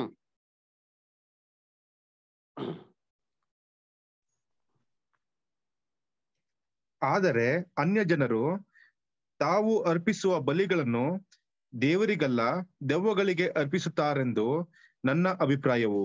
ನೋಡ್ರ, ಯಾರಿಗಂತ ಅರ್ಪಿಸೋದು? ದೆವ್ವಗಳು. ಹಂಗ ದೆವ್ವಗಳ ಬಗ್ಗೆ ಮಾತಾಡೋರೆ. ಸರಿ, ಈ ದೆವ್ವಗಳು ಯಾವ ದೆವ್ವಗಳು? ಇದೇನು ಯಾವ್ದೋ ಸತ್ತೋಗಿರೋ ಮನುಷ್ಯನ ಅವನ ಆತ್ಮಗಳ? ಸರಿಯಪ್ಪ, ಈ ದೆವ್ವ ಅಂತ ಅಂದ್ಮೇಲೆ ಒಳ್ಳೇದಿರಕ್ ಸಾಧ್ಯ ಇಲ್ಲ, ಕೆಟ್ಟದ್ದೇ ಇರಬೇಕು ಅಲ್ಲರ. ಹಂಗಾರೆ ಇದು ಯಾವ್ದೋ ಕೆಟ್ಟ ಮನುಷ್ಯನ ಆತ್ಮ ಅಂತಂದ್ರೆ, ಇದು ದೆವ್ವ ಅಂತಂದ್ರೆ, ಇದು ಹೆಂಗೆ ನರಕದಲ್ಲಿಂದ ಎಸ್ಕೇಪ್ ಆಗಿ ಭೂಲೋಕಕ್ಕೆ ಬಂದ್ಬಿಡ್ತು? ಕರೆಕ್ಟ್ ತಾನೆ? ಒಳ್ಳೆಯವರು ಸ್ವರ್ಗಕ್ಕೆ ಹೋಯ್ತಾರೆ, ಕೆಟ್ಟವ್ರು ನರಕಕ್ಕೆ ಹೋಯ್ತಾರೆ ಅಂತಂದ್ರೆ ಈ ಕೆಟ್ಟದ್ದು ಈ ಒಂದು ದೆವ್ವಗಳು ಇದು ನರಕನ್ ಬಿಟ್ಟು ಎಲ್ಲಿಂಗ್ ಭೂಲೋಕಕ್ಕೆ ಬಂತು? ಕರೆಕ್ಟ್ ಅಲ್ವಾ? ನರಕದಲ್ಲಿ ವೇದನೆ ಪಡ್ತಾ ಇರ್ಬೇಕಲ್ವಾ? ಮತ್ತೆ ಅಂತ ಒಂದು ನರಕನ ಹೆಂಗ್ ಎಸ್ಕೇಪ್ ಆಗ್ಬಿಟ್ರು? ಇವ್ರಿಗೆ ಬೇಲ್ ಯಾರು ಕೊಟ್ರು, ರಿಲೀಸ್ ಯಾರು ಮಾಡಿದ್ರು? ಅದರ ಈ ಯೇಸು ಕ್ರಿಸ್ತು ಭೂಲೋಕದಲ್ಲಿ ಯಾಕೆ ಸುಮ್ಮನೆ ಇದ್ರು? ಯೇಸು ಕ್ರಿಸ್ತು ಕೂಡ ಮೊದಲೇ ಬರುವಿಕೆಯಲ್ಲಿ ಎಷ್ಟು ದೆವ್ವಗಳನ್ನ ಓಡಿಸಿದ್ರಲ್ವಾ? ಅವಾಗ ಹೇಳ್ಬೋದಾಗಿತ್ತಲ್ಲ, ದೆವ್ವ ನಿನ್ ನರ್ಕದಿಂದ ಬಿಟ್ಟವ್ರು ಯಾರು, ಇದು ನಾನು ಕಂಪ್ಲೇಂಟ್ ಕೊಡ್ತೀನಿ, ನರ್ಕದಲ್ಲೆಲ್ಲ ಕೆಲಸ ಸರಿ ಮಾಡ್ತಾ ಇಲ್ಲ ಅಂತ ಕಂಪ್ಲೇಂಟ್ ಮಾಡೋರ? ಯಾಕೆ ಎಸ್ಕೇಪ್ ಆದ್ರಿ? ಸರಿ ಓಲಿ ಬಿಡಪ್ಪ, ಅದ್ ಯಾವ್ದೋ ಒಂದ್ ದೆವ್ವ, ಯಾವ್ದೋ ಒಂದ್ ಮನುಷ್ಯನ ಆತ್ಮ, ಅದ್ ನೆಮ್ಮದಿ ಇಲ್ಲ. ಆ ದೆವ್ವಗಳು ಯೇಸು ಕ್ರಿಸ್ತ ಬಂದು ಏನಂತ ಕೇಳ್ತು, ಸ್ವಾಮಿ ನಾನು ಇಂಥ ಒಂದು ಕಾಲದಲ್ಲಿ ಬದುಕಿದ್ದೆ, ನನ್ನ ಆತ್ಮಕ್ಕೆ ಶಾಂತಿನೇ ಇಲ್ಲ, ನಾನು ವಿಲ ವಿಲ ವಿಲ ಅಂತ ಒದ್ದಾಡ್ತಾ ಇದ್ದೀನಿ, ಅಲ್ಲಿ ಇಲ್ಲಿ ಅಲಿದಾಡ್ತಾ ಇದ್ದೀನಿ, ದಯವಿಟ್ಟು ನನ್ ಮೋಕ್ಷ ಕೊಡು, ನನಗೆ ಕಾಪಾಡು ಅಂತ ಕೇಳ್ಕೊಂತ ಒಂದು ದೆವ್ವಾರ ಕೇಳ್ಕೊಂಡೈತಾ? ನೀವ್ ಹೇಳ್ರಿ ಅಂತ. ಅದು ಬದಲಾಗಿ ದೆವ್ವಗಳು ಏನ್ ಹೇಳ್ತು ಗೊತ್ತಾ? ವಾಕ್ಯ ಓದ ನೋಡ್ರಿ ಅಂತೀನಿ. ದೆವ್ವಗಳು ಯಾರು ಅಂತ ಹುಡ್ಕಾನೆ ಇವಾಗ ಸತ್ಯವೇದದಲ್ಲಿ. ಮಾರ್ಕ್ 1ನೇ ಅಧ್ಯಾಯ 34ನೇ ವಾಕ್ಯ ಬದ. ಮಾರ್ಕ್ 1:34 ಓದಿ. ಆಗ ಆತನು ತರತರವಾದ ರೋಗಗಳಿಂದ ಮೈಯಲ್ಲಿ ನೆಟ್ಟಗಿಲ್ಲದ ಬಹು ಜನರನ್ನು ವಾಸಿ ಮಾಡಿ ಅನೇಕ ದೆವ್ವಗಳನ್ನು ಬಿಡಿಸಿದನು. ಮತ್ತು ಅನೇಕ ದೆವ್ವಗಳನ್ನು ಬಿಡಿಸಿದರು. ಆಮೇಲೆ ಮತ್ತು ತಾನು ಇಂಥವನೆಂದು ಅವುಗಳಿಗೆ ತಿಳಿದಿದ್ದರಿಂದ ಆತನು ಅವುಗಳನ್ನು ಮಾತಾಡಗೊಡಿಸಲಿಲ್ಲ. ನೋಡ್ರ, ಆ ದೆವ್ವಗಳಿಗೆ ಯೇಸು ಕ್ರಿಸ್ತನ ಬಗ್ಗೆ ಚೆನ್ನಾಗಿ ಗೊತ್ತಿತ್ತಂತೆ. ಏನಂತ ಗೊತ್ತಿತ್ತು ಯೇಸು ಕ್ರಿಸ್ತನ ಬಗ್ಗೆ? ಇವಾಗ ಓದಿ ಮಾರ್ಕ್ 1ನೇ ಅಧ್ಯಾಯ 23-24. ಆಗ ಅವರ ಸಭಾ ಮಂದಿರದಲ್ಲಿ ದೆವ್ವ ಹಿಡಿದ ಒಬ್ಬ ಮನುಷ್ಯನಿದ್ದನು. ಆ ದೆವ್ವವು, ನಜರೇತಿನ ಯೇಸುವೆ, ನಮ್ಮ ಗೊಡವೆ ನಿನಗೇಕೆ? ನಮ್ಮನ್ನು ನಾಶ ಮಾಡುವುದಕ್ಕೆ ಬಂದೆಯಾ? ನಿನ್ನನ್ನು ಬಲ್ಲೆನು, ನೀನು ದೇವರು ಪ್ರತಿಷ್ಠಿಸಿದವನೇ ಎಂದು ಕೂಗಿ ಹೇಳಿತು. ನೋಡ್ರ, ದೆವ್ವಾಗೆ ಏನಪ್ಪ ಗೊತ್ತಿತ್ತು ಯೇಸು ಕ್ರಿಸ್ತನ ಬಗ್ಗೆ ಅಂತಂದ್ರೆ, ದೇವರ ಪ್ರತಿಷ್ಠಿಸಿದವನು ಅಂತ ಗೊತ್ತಿತ್ತಂತೆ. ಜೀಸಸ್ ದೇವ್ರ ಮಗ ಅಂತ ದೆವ್ವಗಳಿಗೆ ಬಹು ಸ್ಪಷ್ಟವಾಗಿ ಗೊತ್ತಿತ್ತಂತೆ. ನೋಡ್ರಿ, ಅದಕ್ಕೆ ಹೇಳ್ತಾರೆ ದೆವ್ವಗಳು ಬಂದೇನಂತ ಎಲ್ಲಾ ಕಡೆ ಬೈಬಲ್ ಓದ್ ನೋಡಿರ್ತೀನಿ. ನಮ್ಮ ಗೊಡವೆ ನಿನಗೇಕೆ? ಕಾಲ ಬರೋಕ್ಕಿಂತ ಮುಂಚೆ ಹಿಂಸೆ ಕೊಡಕ್ಕೆ ಹೇಗೆ ಬಂದಿದ್ಯಾ? ಅದರ ನೀನ್ ಯಾರಂತ ಬಲ್ಲೆನು? ನಿನ್ನ ಪರಾತ್ಪರನ ಕುಮಾರನು, ಪರಾತ್ಪರನ ಅಭಿಷೇಕ ಹೊಂದಿದವನು ಅಂತಬಿಟ್ಟು ಬಹು ಸ್ಪಷ್ಟವಾಗಿ ದೆವ್ವಗಳು ಸಾಕ್ಷಿ ಕೊಡ್ತಾರೆ. ಯೋಚನೆ ಮಾಡ್ರಿ ಅಂತೀನಿ. ಇವಾಗ ಈ ದೆವ್ವಗಳಿಗೆ ಹೆಂಗ್ ಗೊತ್ತಾಯ್ತು ಯೇಸು ಕ್ರಿಸ್ತ ದೇವ್ರ ಮಗ ಅಂತ? ಇಸ್ರೇಲ್ ಜನಗಳಿಗೆ ಗೊತ್ತಿರ್ಲಿಲ್ಲ. ಗೊತ್ತಿದ್ರೆ ಇಸ್ರೇಲ್ ಜನಗಳು ಯೇಸು ಕ್ರಿಸ್ತನ ಮಸಿಹ ಅಂತ ಮಾಡೋರು, ಅಕ್ಸೆಪ್ಟ್ ಮಾಡ್ಬಿಟ್ಟಿರೋರು. ಅದು ಮಾತ್ರ ಅಲ್ಲ, ಇದು ಯಾವ್ದೋ ಸತ್ತ ಮನುಷ್ಯನ ಆತ್ಮಗಳಾಗಿದ್ರೆ ಬೈಬಲ್ ಏನ್ ನೋಡ್ತೀರಿ? ಮೊದಲು ಸತ್ತವರೊಳಗಿಂದ ಎದ್ದು ಬಂದಿದ್ದೇ ನಮ್ಮ ರಕ್ಷಕನು ಅಂತ ಹೇಳ್ತೀವಿ. ಹಾಗಿರ್ಬೇಕ್ರಿ ಈ ದೆವ್ವಗಳು ಯಾವುದು ಅಲ್ವರ? ಆಮೇಲೆ ಎಲ್ಲಾರು ಸತ್ಪದ ಯಾವಾಗ ಅಂತ ನೋಡ್ತೀವಿ ಸತ್ಯವೇದದಲ್ಲಿ. ಯೇಸು ಕ್ರಿಸ್ತನ 2ನೇ ಬರಿಕೆ ಬರುವ ತನಕ ಯಾರು ಎದ್ದು ಬರಲ್ಲ, ಎಲ್ಲಾ ಸಮಾಧಿಯಲ್ಲೇ ಮಲಗಿದ್ರು ಅಂತ ನಾವು ಬಹು ಸ್ಪಷ್ಟವಾಗಿ ನೋಡ್ತಿರಲ್ವಾ? 1ನೇ ಥೆಸಲೋನಿಕ 4:16 ಇವಾಗ ಓದಿದ್ರಿ, ಅದಕ್ಕೆ ಓದಿಸ್ತಲ್ಲ ವಾಕ್ಯಗಳನ್ನ. ಯೋಹಾನ 3:13 ಏನ್ ಹೇಳ್ತಾರೆ? ಪರಲೋಕಕ್ಕೆ ಏರಿದವನು ಯಾರು ಇಲ್ಲ, ಮನುಷ್ಯ ಕುಮಾರನೇ ಹೊರತು, ಇಳಿದು ಬಂದವನೇ ಹೊರತು ಬೇರೆ ಯಾರೋ ಪರಲೋಕಕ್ಕೆ ಏರಿ ಹೋಗಿಲ್ಲ ಅಂತ ಹೇಳ್ತಾರಲ್ವಾ? ಕೊಲೋಸ್ಯರು 1:18 ಹೇಳ್ತಾರೆ, ಸತ್ತವರೊಳಗೆ ಮೊದಲು ಎದ್ದು ಬಂದವನೇ ಕರ್ತನು ಅಂತ ಹೇಳ್ತಾರೆ. ಹಾಗಿರ್ಬೇಕಾರೆ ಇವರೆಲ್ಲ ಯಾರಿದ್ ದೆವ್ವಗಳು ಅಲ್ವರ? ಇವ ನೀವ್ ಹೇಳ್ರಿ, ಯಾರಿದ್ ದೆವ್ವಗಳು? ಇದು ಯಾವುದೇ ಮನುಷ್ಯನ ಆತ್ಮಗಳ? ಮತ್ತೆ ಯಾರು ಇವರು? ಇವರೆಲ್ಲ ಬಿದ್ದೋದಂತ ಆತ್ಮಗಳು. ಯಾರು ಬಿದ್ದೋಗಿರೋ ಆತ್ಮಗಳನ್ನ? ಯಾವ್ದು? ಅದೇನು ಸ್ಪೆಷಲ್ ಆತ್ಮ? ಬಿದ್ದೋಗಿರೋ ಆತ್ಮಗಳು ನಿಂತಿರೋ ಆತ್ಮ ಯಾವ್ದಂಗಾರೆ? ಯಾರು ಇವರು? ಯಾರು ಇರ್ಬೋದು? ವಿಲ್ಸನ್ ಬ್ರದರ್ ಹೇಳ್ರಿ, ಯಾರು ಇರ್ಬೋದು?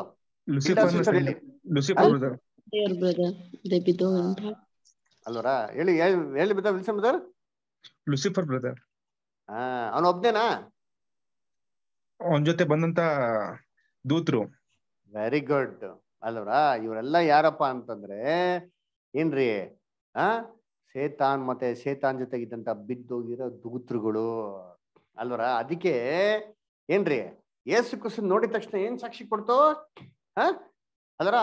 ಏನ್ ಸಾಕ್ಷಿ ಕೊಡ್ತು? ಪರಾತ್ಪರನ ಕುಮಾರನೇ, ನಮ್ಮ ಗೊಡವೆ ನಿನಗೇಕೆ? ನೀನ್ ಯಾರೆಂದು ಬಲ್ಲೇನು, ನೀನು ದೇವರ ಪ್ರತಿಷ್ಠಿಸಿದವನೇ ಎಂದು ಕೂಗಿ ಹೇಳೋದಕ್ಕೆ ಏನಪ್ಪ ಕಾರಣ ಅಂದ್ರೆ, ಈ ದೂತರುಗಳಿಗೆಲ್ಲ ಯೇಸು ಕ್ರಿಸ್ತ ಯಾರನ್ನ ಚೆನ್ನಾಗಿ ಗೊತ್ತು. ಕರೆಕ್ಟಾ ಇಲ್ವಾ? ಗೊತ್ತು. ಯೇಸು ಕ್ರಿಸ್ತನೇ ಇವನ್ನೆಲ್ಲ ಸೃಷ್ಟಿ ಮಾಡಿರೋದು ಅಲ್ವರ? ಮೊದಲನೇ ಲೋಕದಲ್ಲಿ ಏನ್ ಮಾಡಿದ್ರು? ಶೇತಾನ್ ಯಾವ ಪಾಪ ಮಾಡಿದ್ನೋ ದೇವರು ನೆಕ್ಸ್ಟ್ ಯಾರಿಗೆ ಅವಕಾಶ ಕೊಟ್ರು? ದೂತರುಗಳಿಗೆ ಅವಕಾಶ ಕೊಟ್ರು. ಮಾಂಸದಲ್ಲಿ ಬಂದು ತಿರ್ಗಾ ಆತ್ಮಿಕ ಶರೀರ ಹೋಗೋದಕ್ಕೆ ಮಾಡಿದ್ರು ಅವಕಾಶ ಕೊಟ್ಟಿದ್ರು ಇಲ್ಲ ಮೊದಲನೇ ಹೋಗ್ತಲ್ಲಿ ಎಲ್ಲ ಜ್ಞಾಪನ ಇದೆಯಾ ಮೊದಲನೇ ಹೋಗೋದ್ ಪಾಠ ಕೊಟ್ಟಿದ್ರು ಬ್ರದರ್. ವೆರಿ ಗುಡ್ ಅಲ್ವರ. ಅವಾಗ ಏನ್ ಮಾಡಿದ್ರು, ಯಾವಾಗ ಮಾಂಸದಲ್ಲಿ ಬಂದ್ರು ಭೂಲೋಕದಲ್ಲಿರಂತ ಸುಂದರವಾದ ಸ್ತ್ರೀಗಳನ್ನ ನೋಡ್ಕೊಂಡು ಏನ್ ಮಾಡಿದ್ರು, ಮದುವೆ ಮಾಡ್ಕೊಳಕ್ಕೆ ಶುರು ಮಾಡಿದ್ರು. ಆವಾಗ ಇವ್ರಿಗೆ ಯಾರಪ್ಪ ಹುಟ್ಟಿದ್ರು ಅಂದ್ರೆ ರಾಕ್ಷಸಗಳು ಹುಟ್ಟಿದ್ರು ನೋಡಿದ್ರಿ. ಇದು ದೇವ್ರಿಗೆ ಇಷ್ಟಾನೇ ಆಗ್ಲಿಲ್ಲ. ಅದಕ್ಕೆ ದೇವ್ರ ಏನ್ ಮಾಡಿದ್ರು, ಜಲಪ್ರಳಯದಲ್ಲಿ ಇವನ್ನೆಲ್ಲ ನಾಶ ಮಾಡಾಕ್ಬಿಟ್ರು. ಇವ್ರಿಗೆ ಹುಟ್ಟಿಂತ ಎಲ್ಲಾ ರಾಕ್ಷಸ ಏನಾದ್ರು ಜಲಪ್ರಳಯದಲ್ಲಿ ನಾಶ ಆದ್ರು ಅಲ್ವರ.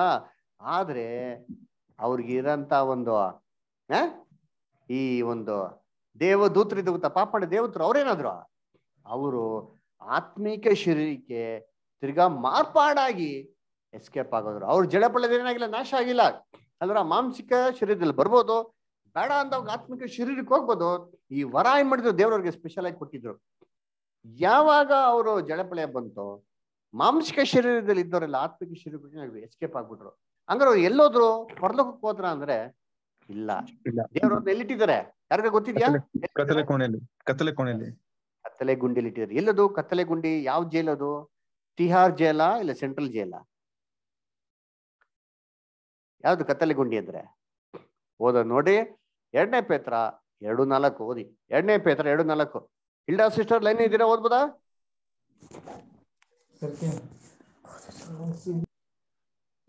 ಓದ್ಲಾ ಬ್ರದರ್? 2ನೇ ಪೇತ್ರ 2:4. ಹೇಗೆಂದರೆ ದೇವದೂತರು ಪಾಪ ಮಾಡಿದಾಗ ದೇವರು ಅವರನ್ನು ಸುಮ್ಮನೆ ಬಿಡದೆ ನರಕಕ್ಕೆ ದೊಬ್ಬಿ ನ್ಯಾಯ ತೀರ್ಪನ್ನು ಹೊಂದುವುದಕ್ಕೆ ಇಡಲ್ಪಟ್ಟವರಾಗಿರಬೇಕೆಂದು ಕತ್ತಲೆ ಗುಂಡಿಯೊಳಗೆ ಒಪ್ಪಿಸಿದನು. ಎಲ್ಲಂತೆ? ಕತ್ತಲೆ ಗುಂಡಿಗೆ ಒಪ್ಪಿಸಂತೆ. ಇದೇನಿದೆ ಕತ್ತಲೆ ಗುಂಡಿ? ಯಾವ್ದು ಕತ್ತಲೆ ಗುಂಡಿ ಅಂತಂದ್ರೆ ಎಪೇಸ 2:2 ಓದಿತ್ರಿ. ಇಲ್ಡಾ ಸಿಸ್ಟರ್ ಲೈನ್ ಇದ್ದೀರಾ? ಓದ್ಬೋದಾ? ಎಲ್ಲ ಬ್ರದರ್ ಸಿಸ್ಟರ್ಸ್ ಲೈನ್ ಇದ್ದೀರಾ? ಕೇಳಿಸ್ಕೊಂತ ಇದ್ದೀರಾ? ಹೌದು. ಓದಿ ಇಲ್ಡಾ ಸಿಸ್ಟರ್ ಓದಿ. ಎಫಿಷಿಯನ್ಸ್ 2:2. ಆ ಕತ್ತಲೆ ಗುಂಡಿಯನ್ನು ಯಾವ್ದು ನೋಡೋಣ?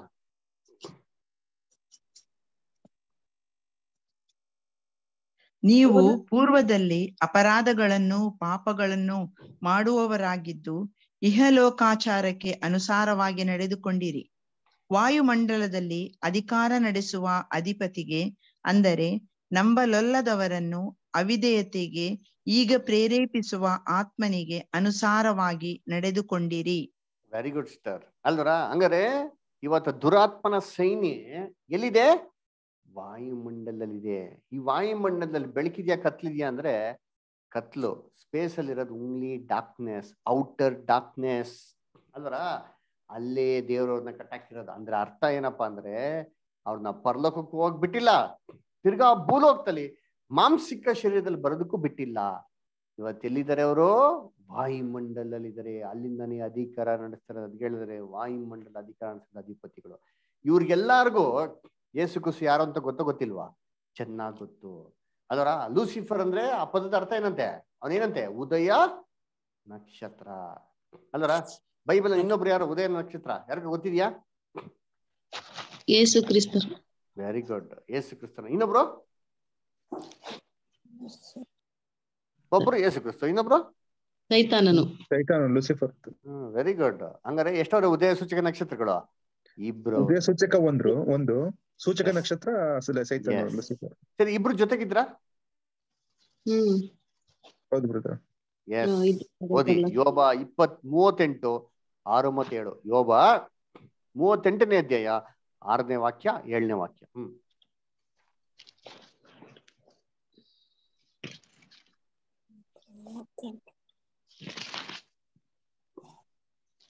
ಓದ್ರಿ ಜಲ್ದಿ. Job 38 chapter 6 and 7. ಬ್ರದರ್ ಓದಿ ಬ್ರದರ್. ಮುಂಜಾನೆ ನಕ್ಷತ್ರಗಳು ಒಟ್ಟಾಗಿ ಉತ್ಸಾಹ ಧ್ವನಿ ಎತ್ತುತ್ತಾ ದೇವಕುಮಾರರೆಲ್ಲರೂ ಆನಂದ ಘೋಷ ಮಾಡುತ್ತಾ ಇರಲು ಭೂಲೋಕದ ಸುಣ್ಣ ಪಾದಗಳು ಯಾವುದರಲ್ಲಿ ನೆಲೆಗೊಂಡವು? ನೋಡ್ರ ಏನ್ರಿ, ಭೂಮಿಗೆ ಫೌಂಡೇಶನ್ ಹಾಕ್ಬೇಕಾರೆ ಉದಯ ಸೂಚ ನಕ್ಷತ್ರಗಳು ಒಂದು ಇಬ್ರು ಒಟ್ಟಿಗಿದ್ದು ದೇವದೂತರು ಎಲ್ಲರೂ ಏನಾಗಿದ್ದಾರಂತೆ? ಅಲ್ಲಿದ್ದಾರಂತೆ. ಹಂಗಾರೆ ದೇವದೂತರಿಗೆಲ್ಲ ಚೆನ್ನಾಗ್ ಗೊತ್ತು ಯೇಸು ಕ್ರಿಸ್ತು ಯಾರು ಅಂತ ಅಲ್ವರ. ಲೂಸಿಫರ್ಗೂ ಚೆನ್ನಾಗ್ ಗೊತ್ತು ಯೇಸು ಕ್ರಿಸ್ತು ಯಾರು ಅಂತ ಅಲ್ವರ. ಈ ದೆವ್ವಗಳೇ ಏನು ಯೇಸು ಕ್ರಿಸ್ತು ನೋಡ್ಬಿಟ್ಟು ಏನ್ ಮಾಡಿದಲ್ಲಿ ಅಲ್ಲಿ ಸಾಕ್ಷಿ ಕೊಟ್ಟಿರೋದು. ಅಲ್ವರ ದೇವಕುಮಾರನೇ ನೀ ಯಾರಂತ ಬಲ್ಲೇನೋ ಅಂತ ಅದ್ ಹೇಳಿದಾಗ್ರೆ ಈ ದೆವ್ವಗಳು ಅಂತಂದ್ರೆ ಏನಪ್ಪಾ ಯಾವ್ದೋ ಸತ್ತೋಗಿರೋ ಮನುಷ್ಯಗಳ ಆತ್ಮಗಳಲ್ಲ, ಬಿದ್ದೋಗಿರೋ ದೂತರುಗಳು ಅಲ್ವರ. ಇವ್ರನ್ನೇ ಯೇಸು ಕ್ರಿಸ್ತ ಏನ್ ಮಾಡಿದ್ರಲ್ಲಿ ಮೊದಲೇ ಬರೋಕೆ ಓಡಿಸಿದ್ದು. ಅದಕ್ಕೆ ಈ ದೆವ್ವಗಳಿಗೂ ಯಾವ್ದೋ ಮನುಷ್ಯನ ಆತ್ಮಗಳಿಗೂ ಸಂಬಂಧನೇ ಇಲ್ಲ. ಸರಿ, ಹಾಗಿರ್ಬೇಕಾದ್ರೆ ದೆವ್ವಗಳು ಕ್ಲಿಯರ್ ಆಗೋಯ್ತು, ಸತ್ ಮೇಲೆ ಏನೂ ಇಲ್ಲ ಅಂತ ಗೊತ್ತಾಗೋಯ್ತು, ಆತ್ಮ ಸಾಯ್ತದೆ ಅಂತ ಗೊತ್ತಾಗೋಯ್ತು. ಆಗ ನೆಕ್ಸ್ಟ್ ಬರೋ ಪ್ರಶ್ನೆ, ಬ್ರದರ್ ಪುನರುತ್ಥಾನ ಹೇಗಿರ್ತದೆ? ಪುನರುತ್ಥಾನ ಹೇಗಪ್ಪ ಇರ್ತಾನೆ ಅಂದ್ರೆ, ಯಾವ ತರ ಮನುಷ್ಯ ಸತ್ತಿದ್ನೋ ಅದೇ ತರ ಏನ್ ಮಾಡ್ತಾರೆ, ಎಬ್ಬಿಸ್ತಾರೆ. ಹೇಗೆ? ಉದಾಹರಣೆಗೆ ಲಾಜರ್ಸ್ನಿಗೆ ಹೇಗೆ ಎಬ್ಸಿದ್ರು? ಸಮಾಧಿಯಲ್ಲಿ ಮಲಗಿದ್ದ ಲಾಜರ್ಸ್ ಹೊರಗಡೆ ಬಾ ಅಂತ ಯೇಸು ಕ್ರಿಸ್ತ ಪ್ರಾರ್ಥನೆ ಮಾಡಿ ಎಬ್ಬಿಸಿದಾಗ ಜೀವಶ್ವಾಸ ಬಂತು, ಲಾಜರ್ಸ್ ಏನ್ ಮಾಡ್ದ? ಹೊರಗಡೆ ಬಂದ. ಇದೇ ಪ್ರಕಾರ ಕ್ರಿಸ್ತನ ಎರಡನೇ ಬರುವಿಕೆಯಲ್ಲಿ ಎಲ್ಲಾ ಸತ್ತೋದವ್ರನ್ನ ಏನ್ ಮಾಡ್ತಾರೆ? ಎಬ್ಬಿಸ್ತಾರೆ. ಸರಿ ಬ್ರದರ್, ಎಬ್ಬಿಸೋದು ಓಕೆ, ಗುಡ್. ದೇಹನೇ ಇರಲ್ವಲ್ಲ, ಅವಾಗ ಹೇಗೆ ಎಬ್ಬಿಸ್ತಾರೆ? ಎಷ್ಟೋ ಜನ ದೇಹ ಏನಾಗಿದೆ, ಸಮಾಧಿ ಮಾಡಿದ್ರೆ ಎದ್ದು ಬರ್ತಾರೆ. ಸಮಾಧಿನೇ ಆಗಿಲ್ಲ ಅಂತಂದ್ರೆ ಅವ್ರ ಹೇಗೆ ಎದ್ದು ಬರ್ತಾರೆ? ದೇಹ ಚಿದ್ರಿ ಆಗ್ಬಿಟ್ರೆ, ಸುಟ್ಟೋಗ್ಬಿಟ್ರೆ, ಆಕ್ಸಿಡೆಂಟ್ ಅಲ್ಲಿ ಪೀಸ್ ಆಗ್ಬಿಟ್ರೆ, ಅಥವಾ ಸಮುದ್ರದಲ್ಲಿ ಮೀನುಗಳೆಲ್ಲ ತಿನ್ಕೊಂಡ್ಬಿಟ್ಟಿದ್ರೆ ಇವ್ರ ದೇಹಗಳಿಲ್ವಲ್ಲ, ಅವ್ರಿಗೆ ಹೆಂಗ್ ಬಿಡುತ್ತಾರೆ? ಅಂದ್ರೆ ಇದೇ ಪ್ರಶ್ನೆನ ಅಪೊಸ್ತಲ ಪೌಲ್ 1 ಕೊರಿಂಥ 15ನೇ ಅಧ್ಯಾಯದಲ್ಲಿ ತುಂಬಾ ಚೆನ್ನಾಗಿ ಹೇಳ್ತಾರೆ. ಹೋದ ನೋಡಿ, 1 ಕೊರಿಂಥ 15ನೇ ಅಧ್ಯಾಯ 35ರಿಂದ 37. ಇಲ್ಡಾ ಸಿಸ್ಟರ್ ಓದ್ಬೋದಾ? 1 Corinthians 15 ಚಾಪ್ಟರ್ 35 ಇಂದ 37. ಇಲ್ಡಾ ಸಿಸ್ಟರ್ ಓದ್ಬೋದಾ? ಸತ್ತವರು ಹೇಗೆ ಎಬ್ಬಿಸಲ್ಪಡುತ್ತಾರೆ? ಎಂಥ ದೇಹದಿಂದ ಬರುತ್ತಾರೆ ಎಂದು ಒಬ್ಬನು ಕೇಳಾನು. ನೋಡಿದ್ರಾ, ಮೂಢನು ನಮಗಿರೋ ನೀನು. ಪ್ರಶ್ನೆನೆ. ಹೇಗೆ ಎದ್ದು ಬರ್ತಾರೆ ಅಂತ ಒಬ್ಬ ಕೇಳಾನು, ಅದಕ್ಕೇನ್ ಹೇಳ್ತಾರೆ? ಮೂಢನು ನೀನು. ಆಮೇಲೆ ನೀನು ಬಿತ್ತುವ ಬೀಜವು ಸಾಯದಿದ್ದರೆ ಜೀವಿತವಾಗುವುದಿಲ್ಲ. ನೋಡು, ಇಲ್ಲಿ ಏನ್ ಹೇಳ್ತಾರೆ? ಒಂದು ಎಕ್ಸಾಂಪಲ್ ಕೊಡ್ತಾರೆ. ನೀನು ಬಿತ್ತುವ ಬೀಜ ಸಾಯದಿದ್ರೆ ಏನ್ರೆ ಜೀವಂತವಾಗುವುದಿಲ್ಲ ಅಂತ ಹೇಳ್ತಾರೆ. ಏನಿದೆ ಅರ್ಥ? ಒಂದು ಬೀಜ ಅದು ಬಿತ್ತನೆ ಮಾಡಿ ಅದು ಗಿಡ ಆಗಿ ಬೆಳಿಬೇಕು ಅಂತಂದ್ರೆ ಫಸ್ಟ್ ಬೀಜ ಏನಾಗಬೇಕು? ಸಾಯ್ಬೇಕು. ಅಂದ್ರೆ ಅಪೊಸ್ತಲ ಪೌಲ್ ಏನ್ ಹೇಳ್ತಾರೆ ಅಂದ್ರೆ, ನೋಡಪ್ಪ, ಯಾರೊಬ್ರು ಪುನರುತ್ಥಾನ ಬರ್ಬೇಕು ಅಂದ್ರೆ ಸತ್ ಮೇಲೆ ಪುನರುತ್ಥಾನ ಬರಕ್ ಸಾಧ್ಯ, ಸತ್ತೇ ಇಲ್ಲ ಅಂದ್ರೆ ಪುನರುತ್ಥಾನ ಬರಕ್ ಹೆಂಗ್ ಸಾಧ್ಯ? ಅದನ್ನೇ ಹೇಳ್ತಾರೆ ಇಲ್ಲಿ. ಅಂದ್ರೆ ಒಬ್ರು ಪುನರುತ್ಥಾನದಲ್ಲಿ ಬರ್ಬೇಕು ಅಂದ್ರೆ ಫಸ್ಟ್ ಏನಾಗಬೇಕು? ಸಾವು ಇದ್ದೇ ಇರಬೇಕು. ಸತ್ತಿದ ತಕ್ಷಣ ಅಲ್ಲೋಗ್ಬಿಟ್ರೆ ಇಲ್ಲೋಗ್ಬಿಡ್ತಾನೆ, ಪುನರುತ್ಥಾನ ಏನಕ್ಕೆ ಅಂತ ಅದನ್ನೇ ಅಪೊಸ್ತಲ ಪೌಲ್ ಡಿಬೇಟ್ ಮಾಡೋದು. ಹಾಗಿರ್ಬೇಕ್ರೆ ಸತ್ರೇನೇ ಪುನರುತ್ಥಾನ. ಸರಿ, ಪುನರುತ್ಥಾನದಲ್ಲಿ ದೇವರು ಯಾವ ತರ ದೇಹ ಕೊಡ್ತಾರೆ? ಇವಾಗ ಮುಂದಕ್ಕೆ ಓದಿ, ಇಲ್ಲ ಸಿಸ್ಟರ್ ಮುಂದಕ್ಕೆ ಓದಿ. ಹೆಂಗೆ? ಒಂದು ವೇಳೆ ಗೋಧಿಯನ್ನಾಗಲಿ ಬೇರೆ ಯಾವುದೋ ಬೀಜವನ್ನಾಗಲಿ ಬಿತ್ತುವಾಗ ಬರೀ ಕಾಳನ್ನೇ ಹೊರತು ಮುಂದೆ ಆಗಬೇಕಾದ ದೇಹವನ್ನು ಬಿತ್ತುವುದಿಲ್ಲ. Very good. ಇದರ ಅರ್ಥ ಏನು? ಒಂದು ವೇಳೆ ಗೋಧಿಯನ್ನಾಗಲಿ ಬೇರೆ ಯಾವುದೇ ಬೀಜವನ್ನಾಗಲಿ ಬಿತ್ತುವಾಗ ಬರೀ ಕಾಳನ್ನೇ ಹೊರತು ಮುಂದೆ ಆಗ್ಬೇಕಾಗಿರಂತ ದೇಹವನ್ನು ಬಿತ್ತುವುದಿಲ್ಲ ಅಂದ್ರೆ ಏನರ್ಥ? ಅದನ್ನೇ ಎಕ್ಸಾಂಪಲ್ ಕೊಡ್ತಾ ನೋಡ್ತೀನಿ. ಒಂದು ಗೋಧಿ ಕಾಳು ನೋಡಿ, ಇಲ್ಲಿ ಅಳ್ಸಂದಿ ಕಾಳು ನೋಡ್ತೀರಾ ನೀವು? ಫೋಟೋ ನೋಡ್ಬೋದಲ್ವಾ? ಇವಾಗ ಒಂದು ಅಳ್ಸಂದಿ ಕಾಳನ್ನ ಬಿತ್ತನೆ ಮಾಡಿದ್ರೆ ಏನ್ರಿ, ಮಣ್ಣಲ್ಲಿ ಹೂತ್ಬಿಟ್ರೆ ಅದೇನಾಗ್ತದೆ? ಅಳ್ಸಂದಿ ಗಿಡ ಆಗಿ ಬರ್ತದೆ. ಅಳ್ಸಂದಿ ಗಿಡದಲ್ಲಿ ಇದೇ ತರ ಅಳ್ಸಂದಿ ಕಾಳುಗಳು ಬಿಡ್ತದೋ ಇಲ್ವಾ? ಬಿಡ್ತೈತೆ. ಬಿಡ್ತದೆ. ಇದೇ ಅಳ್ಸಂದಿ ಕಾಳು ಬರ್ತದ? ಹೌದು, ಯಾವುದೇ ಬರ್ತದೆ. ಇದೇ ಬರ್ತದ? ಇದೇ ತರ ಬರ್ತದ? ಇದೇ ತರ ಬರುತ್ತೆ. ಬರ್ತದೆ. ಇದೇ ತರ. ಎಸ್, ಇದೇ ಬರಲ್ಲ, ಇದೇ ತರ ಬರ್ತದೆ. ಅದನ್ನ ಹೇಳ್ತಿರೋದು. ನೀವು ಬಿತ್ತನೆ ಮಾಡ್ಬೇಕಾರೆ ಬರೀ ಕಾಳನ್ನೇ ಹೊರತು ಮುಂದೆ ಆಗ್ಬೇಕಾರೆ ಅದೇ ದೇಹವನ್ನೇ ಮಾಡೋದು, ನೀವು ಬಿತ್ತನೆ ಮಾಡೋದಿಲ್ಲ. ಅದೇ ತರ ದೇಹ ಬರ್ತದೆ ಹೊರತು ಅದೇ ದೇಹ ಅಲ್ಲ. ಎಕ್ಸಾಂಪಲ್ ಏನ್ರಿ, ದೇವರು ಪುನರುತ್ಥಾನದಲ್ಲಿ ಅದೇ ತರ ಇನ್ನೊಂದು ದೇಹ ಕೊಡ್ತಾರೆ. ಎಂಬುದಾರ ಇವೆಲ್ಲ ಸಾಧ್ಯನಾ ಅಂದ್ರೆ ಎಸ್ ಸಾಧ್ಯ. ಅದೇ ತರ ಪಕ್ಕ ಡಿಟ್ಟೋ ಇನ್ನೊಂದು ದೇಹ ಕೊಡ್ತಾರೆ ಹೊರತು ಅದೇ ದೇಹದಲ್ಲಿ ಎದ್ದು ಬರೋದಿಲ್ಲ. ಆ ದೇಹ ಮಣ್ಣಿಂದ ಮಣ್ಣು ಕೊಟ್ಟಾಯ್ತು, ಅದೇ ತರ ದೇಹ ಇನ್ನೊಂದು ಕೊಡ್ತಾರೆ. ಅದರ ಇವಾಗ ಟಿವಿ ಇದೆ, ಈ ಟಿವಿನ ನಾಶ ಮಾಡ್ಬಿಟ್ರೆ ಇದೇ ತರ ಇನ್ನೊಂದು ಟಿವಿ ತಗೊಂಬೋದಾ ಇಲ್ವಾ? ತಗೋಬಹುದು. ಇದೇ ತರ ಟಿವಿ ಯಾರು ಮ್ಯಾನುಫ್ಯಾಕ್ಚರ್ ಮಾಡಕ್ ಸಾಧ್ಯ?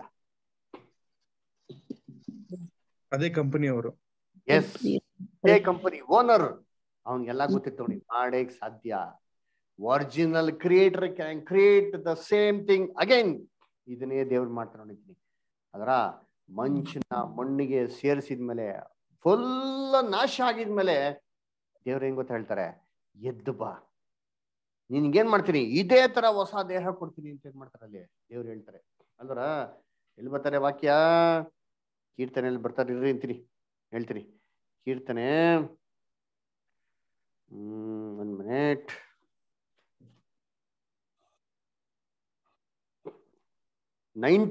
verse 3. ಕೀರ್ತನೆ 90 ವಚನ 3.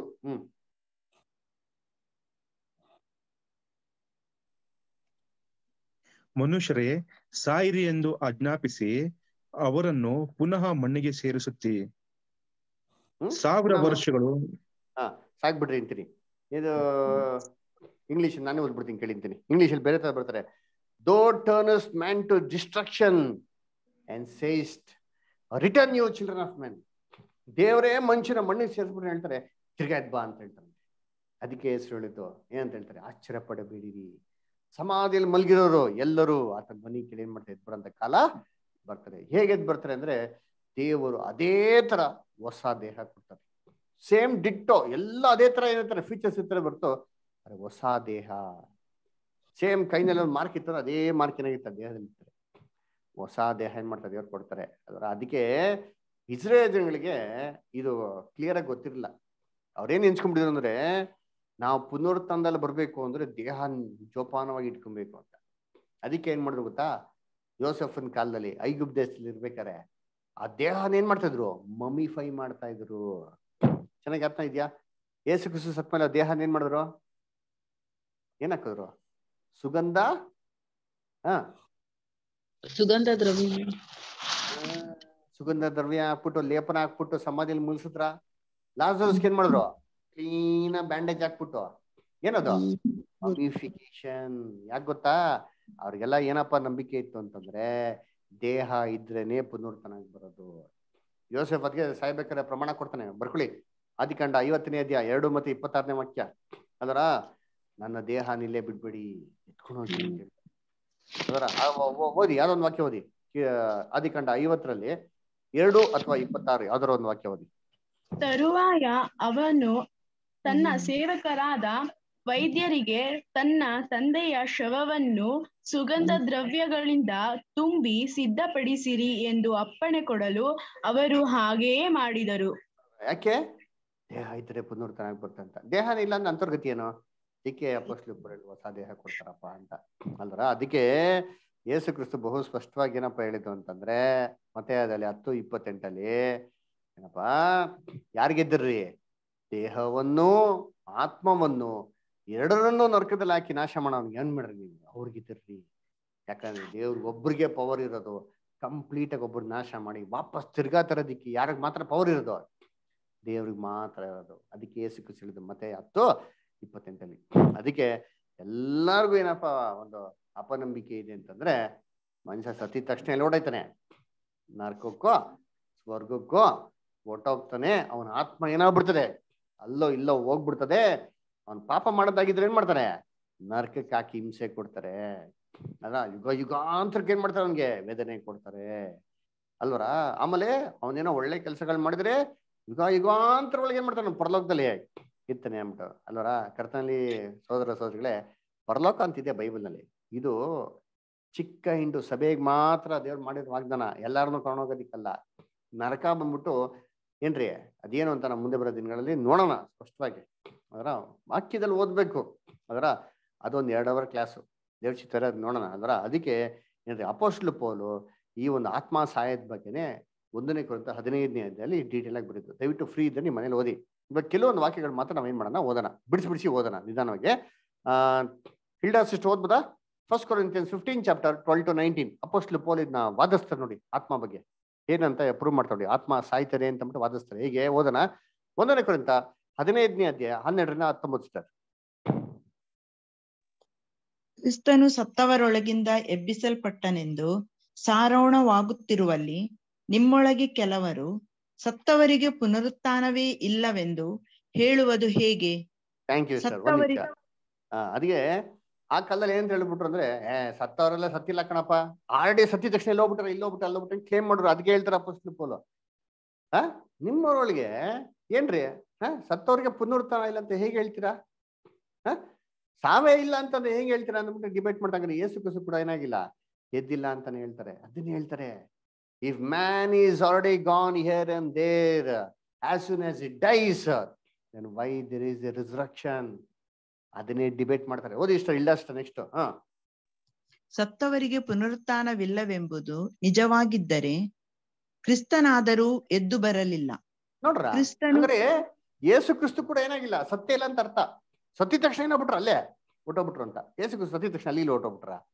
3 days ಸಮಾಧಿಯಲ್ಲಿ ಇದ್ರು. ಆಮೇಲೆ ಪುನರುತ್ಥಾನ ಎಲ್ಲೋಗಿದ್ದು, ಯೇಸು ಕ್ರಿಸ್ತು ಪರಲೋಕ ಹೋಗಿದ್ದು. ಯೇಸು ಕ್ರಿಸ್ತನ ಆತ್ಮನೇ ಪಟ್ಟಂತ ಹೋಗಿಲ್ವಂತೆ, ನಮ್ದೆಲ್ಲ ದುಡುಕಂದು ಹೋಗ್ಬಿಡ್ತಂತ.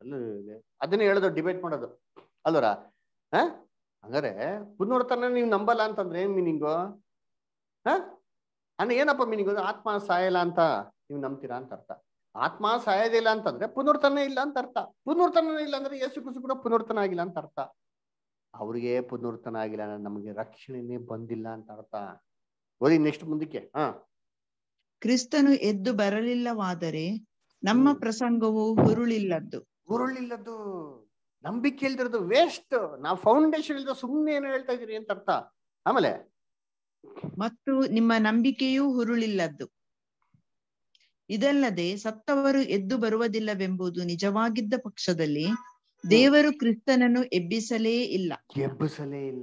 ಆಮೇಲೆ ಎಬ್ಬಿಸಿದನೆಂದು ಸಾಕ್ಷಿ ಕೊಟ್ಟ ನಾವು ದೇವರ ವಿಷಯವಾಗಿ ಸುಳ್ಳು ಸಾಕ್ಷಿ ಹೇಳಿದವರಾಗಿ ಕಂಡು ಬಂದೆವು.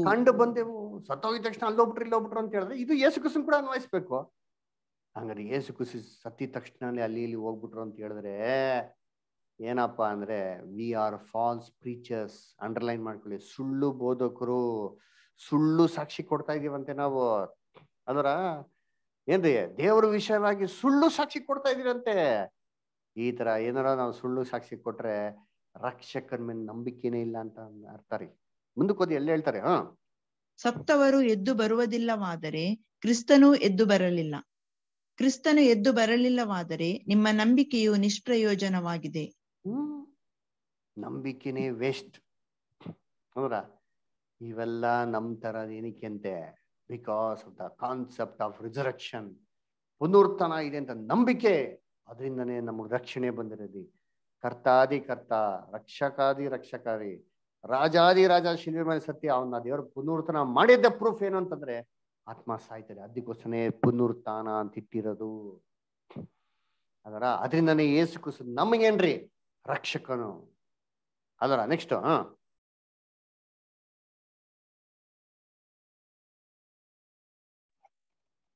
ನೀವು ಇನ್ನು ನಿಮ್ಮ ಪಾಪಗಳಲ್ಲೇ ಇದ್ದೀರಿ. ಇದು ಮಾತ್ರವಲ್ಲದೆ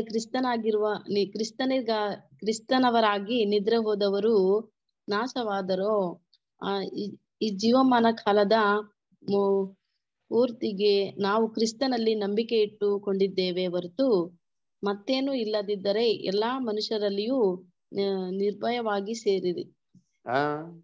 ಈ ಜೀವಮಾನ ಕಾಲದಲ್ಲಿ ಮಾತ್ರ ನಾವು ಕ್ರಿಸ್ತನಲ್ಲಿ ನಿರೀಕ್ಷೆ ಇಟ್ಟುಕೊಂಡವರಾದರೆ ಏನ್ರಿ, ನಾವು ಎಲ್ಲಾ ಮನುಷ್ಯರಲ್ಲಿ ನಿರ್ಭಾಗ್ಯರೇ ಸರಿ.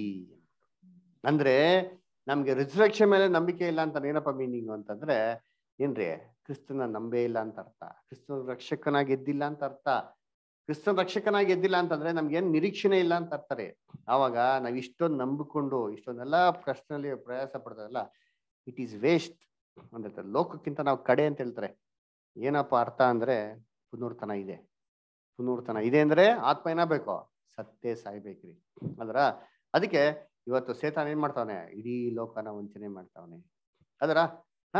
ದೇವರು ಏನಂತಂದ್ರು ಆದಾಮ್ಗೆ, ಈಡೇನ್ ತೋಟದಲ್ಲಿ ಏನ್ ಮಾಡ್ಬೇಡ, ಹಣ್ಣ ತಿನ್ಬೇಡ, ತಿಂದ ದಿನ ಏನಾಗ್ತಿ ಅಂತಂದ್ರು ಹೇಳ್ರಿ ಎಲ್ಲಾರು,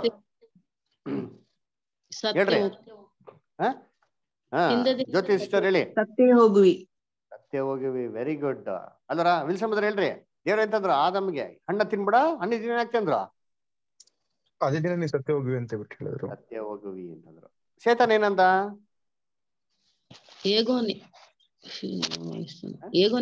ಸಾಯುವುದಿಲ್ಲ ಅಲ್ವರ. ಇಂಗ್ಲಿಷ್ ತುಂಬಾ ಸೂಪರ್ ಆಗಿ ಬರ್ತಾರೆ ನಿಂತ್ರಿ. ಇಂಗ್ಲಿಷ್ ಅಲ್ಲಿ ಏನ್ ಬರ್ತಾರೆ ಅಂದ್ರೆ Genesis 2:17 thou shall surely die ಅಂತ ಹೇಳ್ತಾರೆ. ಆದ್ರೆ ಸೇತಾನ್ ಏನ್ ಹೇಳ್ತಾನೆ, ದೋ ಶಾಲ್ ಶ್ಯೂರ್ಲಿ ನಾಟ್ ಡೈ ಅಂತ ಹೇಳ್ತಾರೆ ಅಲ್ವರ. ಇವಾಗ ನಾವು ಸಾಮಾನ್ಯವಾಗಿ ನಂಬೋದು ಯಾರನ್ನ ನಂಬ್ತೀರಿ? ಯಾರು ನಂಬ್ತೀರಿ? ಇವಾಗ ನಮ್ಗೆ ಒಂದು ಕಂಪನಿಯಲ್ಲಿ ಒಂದು ಫ್ರಿಡ್ಜ್ ಸೇಲ್ ಮಾಡ್ತಾರೆ. ಸರ್ ಈ ಫ್ರಿಡ್ಜ್ ಬರೀ 10 ವರ್ಷ ಗ್ಯಾರಂಟಿ ಅಂದ್ರೆ ನಾವೇನ್ ಮಾಡ್ತೀವಿ? ಅಯ್ಯೋ 10 ವರ್ಷನಾ? ಇನ್ನೊಂದು ಪಕ್ಕದಲ್ಲಿ ಒಂದು ಫ್ರಿಡ್ಜ್ ಇರ್ತಾರೆ, ಸರ್ ಈ ಲೈಫ್ ಟೈಮ್ ವ್ಯಾರಂಟಿ ಸರ್ ಅಂತಂದ್ರೆ ನಾವು ಯಾರು ತಗೋತೀರಿ? Life time. ಅದೇ ಜಗತ್ತೆಲ್ಲ ಅದೇನೇ ನಂಬ್ತಾ ಇರೋದು. ಅದರ ದೇವ್ರ ಅಂತಂದ್ರು ತಿಂದೆ ಸತ್ತೇ ಸಾಯ್ತೀಯ ಅಂತಂದ್ರು. ಸೇತನ ಅಂದ್ರ ನೀನ್ ಸತ್ತೇ ಸಾಯೋದಿಲ್ಲ ಅಂತ. ಇವತ್ ಜಗತ್ತೆಲ್ಲ ಯಾರನ್ನ ನಂಬ್ತಾವ್ರೆ? ಸೇತಾನ ಏನ್ ನಂಬ್ತಾವನೆ? ಅವನು ಹೇಗೂ ಸಾಯೋದಿಲ್ಲ ಅಂತನ್ಬಿಟ್ಟು ಆ ನಂಬಿಕೆನ ಪ್ರೂವ್ ಮಾಡ್ಬೇಕಲ್ವಾ? ಅದಕ್ಕೆ ಏನ್ ಮಾಡ್ತಾವನೆ, ಎಲ್ಲಾ ರೀತಿ ಏನ್ ಮಾಡೋದು, ಆತ್ಮ ಸತ್ತೋಗ್ದಿರೋ ತರ, ಆತ್ಮ ಎದ್ದು ಬರೋ ತರ ಇದೆಲ್ಲ ಮಾಡ್ತಾನೆ. ಯಾರು ಮಾಡೋದು? ಸೇತಾನ್ ಮಾಡೋದು. ಯಾಕೆ? ಅವ್ನು ಹೇಳೋದೆಲ್ಲ ಸುಳ್ಳು. ಇವಾಗ ಸುಳ್ಳು ಏನ್ ಮಾಡ್ಬೇಕು? ಪ್ರೂವ್ ಮಾಡ್ಬೇಕಲ್ಲ. ಅದಕ್ಕೆ ಏನ್ ಮಾಡ್ತಾನೆ ಸೇತಾನು? ಇವೆಲ್ಲ ಏನ್ ಮಾಡ್ತಾನೆ?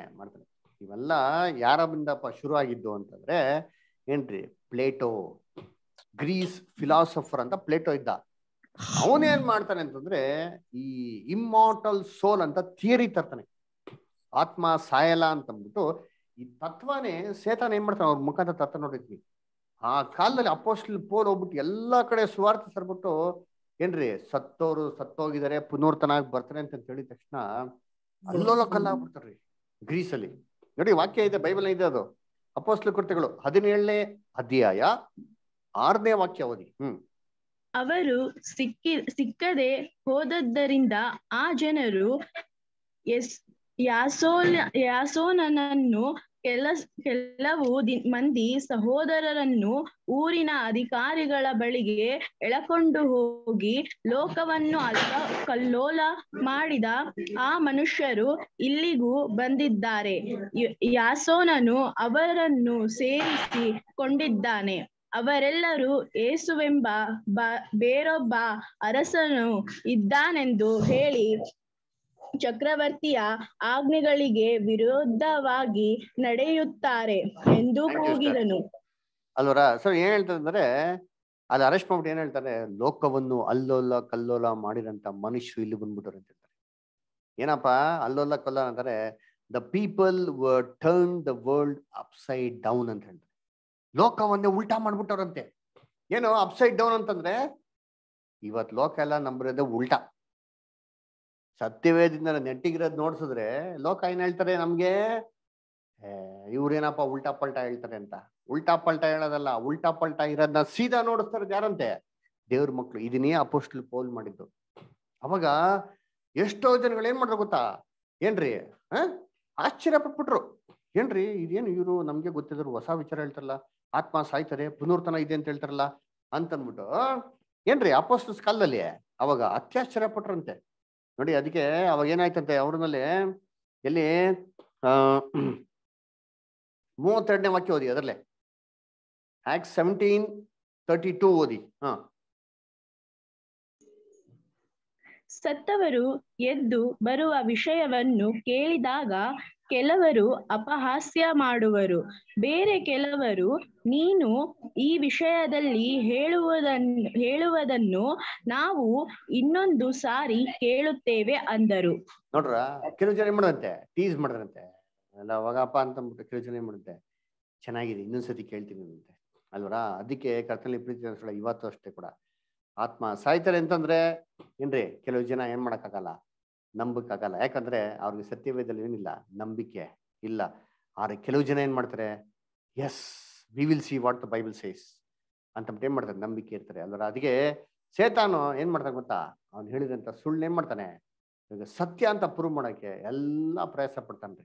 ಅದರ ಸುಳ್ಳಿಗೆ ತಂದೆ ಯಾರು? ಸೇತಾನನು ಅಲ್ವರ. ಅವ್ನು ಸುಳ್ಳು ಹೇಳ್ಬೇಕಾರೆ ಹೇಗೆ ಹೇಳ್ತಾನೆ ಓದಿ, ಯೋಹನ 8:44, ಜಾನ್ 8:44.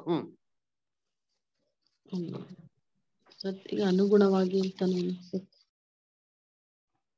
ಯೋಹನ 8:44. ಓದ್ಲ ಬ್ರದರ್? ಸಿಸ್ಟರ್ ಓದಿ, ಶೋಭಾ ಓದಿ. ಸೈತಾನನು ನಿಮ್ಮ ತಂದೆ, ನೀವು ಆ ತಂದೆಯಿಂದ ಹುಟ್ಟಿದವರಾಗಿದ್ದು ನಿಮ್ಮ ತಂದೆಯ ದುರಿಚ್ಛೆಗಳನ್ನೇ ನಡೆಸಬೇಕೆಂದಿದ್ದೀರಿ. ಅವನು ಆದಿಯಿಂದಲೂ ಕೊಲೆಗಾರನಾಗಿದ್ದು ಸತ್ಯದಲ್ಲಿ ನಿಲ್ಲಲಿಲ್ಲ, ಅವನಲ್ಲಿ ಸತ್ಯವೂ ಇಲ್ಲವೇ ಇಲ್ಲ. ನೋಡ್ರ, ಅವನಲ್ಲಿ ಸತ್ಯವೋ ಇಲ್ಲವೇ ಇಲ್ಲ ರೀ. ಹಂಗ ಈಡೇನ್ ತೋಟದಲ್ಲಿ ನಾನು ಸತ್ಯ ಆಡವನ, ನೀನ್ ಹೇಗೂ ಸಾಯೋದಿಲ್ಲ ಅಂತ ಸುಳ್ಳು ಹೇಳಿರೋದು. ನೆಕ್ಸ್ಟ್ ಆಮೇಲೆ ಅವನು ಸುಳ್ಳಾಡುವಾಗ ಸ್ವಭಾವಾನುಸಾರವಾಗಿ ಆಡುತ್ತಾನೆ. ಅವನು ಸುಳ್ಳುಗಾರನು, ಸುಳ್ಳಿಗೆ ಮೂಲ ಪುರುಷನೂ ಆಗಿದ್ದಾನೆ. ನೋಡ್ರ, ಅವ್ನು ಸುಳ್ಳಾಡ್ಬೇಕು ಹೆಂಗಾಡ್ತಾನೆ? ಸುಳ್ಳು ಸುಮ್ನೆ ಹೆಂಗೆ ಮನ್ಸಿಗೆ ಬಂದಂತ ಹೇಳ್ಬಿಡೋದು, ಹೇಗೂ ಸಾಯ್ದಿಲ್ಲ ಬಾಪ ಅಂತ. ಇವಾಗ ಅವ್ನು ಸುಳ್ಳು ಹೇಳ್ಬಿಟ್ಟವನಲ್ಲ, ಇವಾಗ ಸುಳ್ಳು ಏನ್ ಮಾಡ್ಬೇಕು? ನಿಜ ಅಂತ ಪ್ರೂವ್ ಮಾಡಿ ನೋಡಿಸ್ಬೇಕಲ್ಲ. ಯಾಕಂದ್ರೆ ಅವ್ನು ಸುಳ್ಳುಗಾರನು, ಸುಳ್ಳಿಗೆ ತಂದೆ ಅವನೇ. ಇವಾಗ ಹೇಳಿರೋ ಸುಳ್ಳನ್ನ ಪ್ರೂವ್ ಮಾಡ್ಬೇಕಲ್ಲ. ಇಲ್ಲ ಜನಗಳ ಪ್ರಶ್ನೆ ಆಗ್ತಾರಲ್ಲ, ಏನಪ್ಪ ನೀನ್ ಸತ್ತೋಗ್ಬಿಡ್ತೀಯ, ಸತ್ತೋಗಿಲ್ಲ ಅಂತ ಹೇಳ್ತೀನಿ ಅಂತಂದೆ, ಸತ್ತೋಗಲ್ಲ ಅಂತ ಹೇಳ್ದೆ. ಇವಾಗ ಎಲ್ಲ ಸಾಯ್ತಾರಲ್ಲ ಅಂತ ಒಂದ್ ಪ್ರಶ್ನೆ ಕೇಳಿದ್ರೆ ಅದಕ್ಕೇನ್ ಮಾಡ್ದ ಅಂದ್ರೆ, ಸತ್ ಮೇಲೆ ಅಲ್ಲೋಗ್ತೀಯಾ ಇಲ್ಲೋಗ್ತೀಯಾ ಅಂತ ಅಂದ್ಬಿಟ್ಟು ಈ ಆತ್ಮಗಳು, ವಿದ್ಯವಾಗಳು, ಭೂತಗಳು, ಪ್ರೇತಗಳು ಅಂತ ಅಂದ್ಬಿಟ್ಟು ಕಥನ ಏನ್ ಮಾಡ್ದ ಅವನು ಉತ್ಪತ್ತಿ ಮಾಡ್ದ ಅಲ್ವರ. ಅದಕ್ಕೆ ನೋಡ್ಬೇಕಾರೆ ಕರ್ತನಲ್ಲಿ ಪ್ರೀತಿ ಅಂತ ಸೋದರಗಳೇ, ಇವತ್ತು ಜಗತ್ತಲ್ಲಿ ಇವೆಲ್ಲ ನಡೀತಾರೆ ಗೊತ್ತಾ ಏನ್ರಿ? ಈ ದೆವ್ವಗಳ ಬಗ್ಗೆ, ಆತ್ಮಗಳ ಬಗ್ಗೆ ಬರೋದು ಇವೆಲ್ಲ ಏನಂದ್ರೆ is all the creation of the devil. ಸೇತಾನ್ ಏನ್ ಮಾಡಿದಾರೆ ಅಂದ್ರೆ ಏನ್ರಿ, ಮನುಷ್ಯ ಸಾಯಲ್ಲ, ಸತ್ ಮೇಲೆ ಹಾಗಾಗ್ತಾರೆ ಹೀಗಾಗ್ತಾರೆ ಪ್ರೂವ್ ಮಾಡೋದಕ್ಕೋಸ್ಕರ ಏನ್ ಮಾಡೋಣ ಅಂದ್ರೆ ಇದನ್ನೆಲ್ಲ ಏನ್ ಮಾಡ್ತಾನೆ, ಉಪಯೋಗಿಸ್ತಾನೆ. ಅದ್ರ ಅದಕ್ಕೆ ಏನ್ರಿ, ಸತ್ಯವೇದಲ್ಲಿ ಇದು ಯಾವುದು ಏನ್ ಮಾಡೋದಿಲ್ಲ, ಸಪೋರ್ಟ್ ಮಾಡೋದಿಲ್ಲ. ಆದ್ರೆ ಏನ್ರಿ, ಇವಾಗ ಇದ್ರ ಬಗ್ಗೆ ಎಲ್ಲ ಹೇಗೆ, ಇವೆಲ್ಲ ಹೇಗ್ ನಡೀತದೆ, ಇದ್ರ ಬಗ್ಗೆ ಸತ್ಯವೇದ ಏನ್ ಹೇಳ್ತಾರೆ ಅಂತ ಅಂದ್ಬಿಟ್ಟು ಏನ್ರಿ ಮುಂದೆ ಬರೋಂಥ ವಾರಗಳಲ್ಲಿ ನಾವೇನ್ ಮಾಡೋಣ ಇದ್ರ ಬಗ್ಗೆ ನೋಡೋಣ. ಯಾಕಂದ್ರೆ ಸತ್ಯವೇದದಲ್ಲಿ ಕೆಲವೊಂದು ಏನ್ರಿ ಕಾರ್ಯಗಳನ್ನ ಉಪಯೋಗಿಸಿ ಸೇತಾನ ಮನುಷ್ಯನ ವಂಚನೆ ಮಾಡಕ್ಕೆ ಏನ್ ಮಾಡ್ತಾನೆ, ಉಪಯೋಗಿಸ್ತಾನೆ. ಇವೆಲ್ಲ ಹೇಗ್ ಮಾಡ್ತಾನೆ, ಯಾವ ಕಾರ್ಯಗಳನ್ನ ಉಪಯೋಗಿಸ್ ಮನುಷ್ಯನ ವಂಚನೆ ಮಾಡ್ತಾನೆ ಅಂದ್ಬಿಟ್ಟು ಸತ್ಯವೇದ ಮುಖಾಂತರ ನಾವೇನ್ ಮಾಡೋಣ, ನಾವು ನೋಡೋಣ. ಅದು ಬರುವಂತ ವಾರಗಳಲ್ಲಿ ಕ್ಲಾಸಸ್ ಇರ್ತದೆ, ದಯವಿಟ್ಟು ಆ ಕ್ಲಾಸಸ್ ಎಲ್ಲ ಅಟೆಂಡ್ ಮಾಡಿ. ಅದರ ಅದಾದ್ಮೇಲೆ ಕೂಡ ನಿಮ್ಗೆ ಏನೋ ಡೌಟ್ ಇತ್ತು ಅಂದ್ರೆ ನೀವು ಸಂಕೋಚ ಇಲ್ದರೆ ಏನ್ ಮಾಡಿ ನೀವು ಕೇಳಿ. ಎಲ್ಲಾ ವಾಕ್ಯಗಳಿಗೆ ಏನ್ ಮಾಡೋಣ, ಪ್ರಶ್ನೆಗಳು ಸತ್ಯವೇದ ಮುಖಾಂತರ ನಾವು ಏನ್ ಮಾಡೋಣ, ನಾವು ನೋಡೋಣ. ಅದರ ನನ್ನ ಕರ್ತನಲ್ಲಿ ಪ್ರೀತಿ ಅಂತ ಸಹೋದರ ಸಹೋದರಿಯರೇ, ನಿಮಗೆ ಏನಾರ ಪ್ರಶ್ನೆ ಇತ್ತು ಅಂದ್ರೆ ನೀವು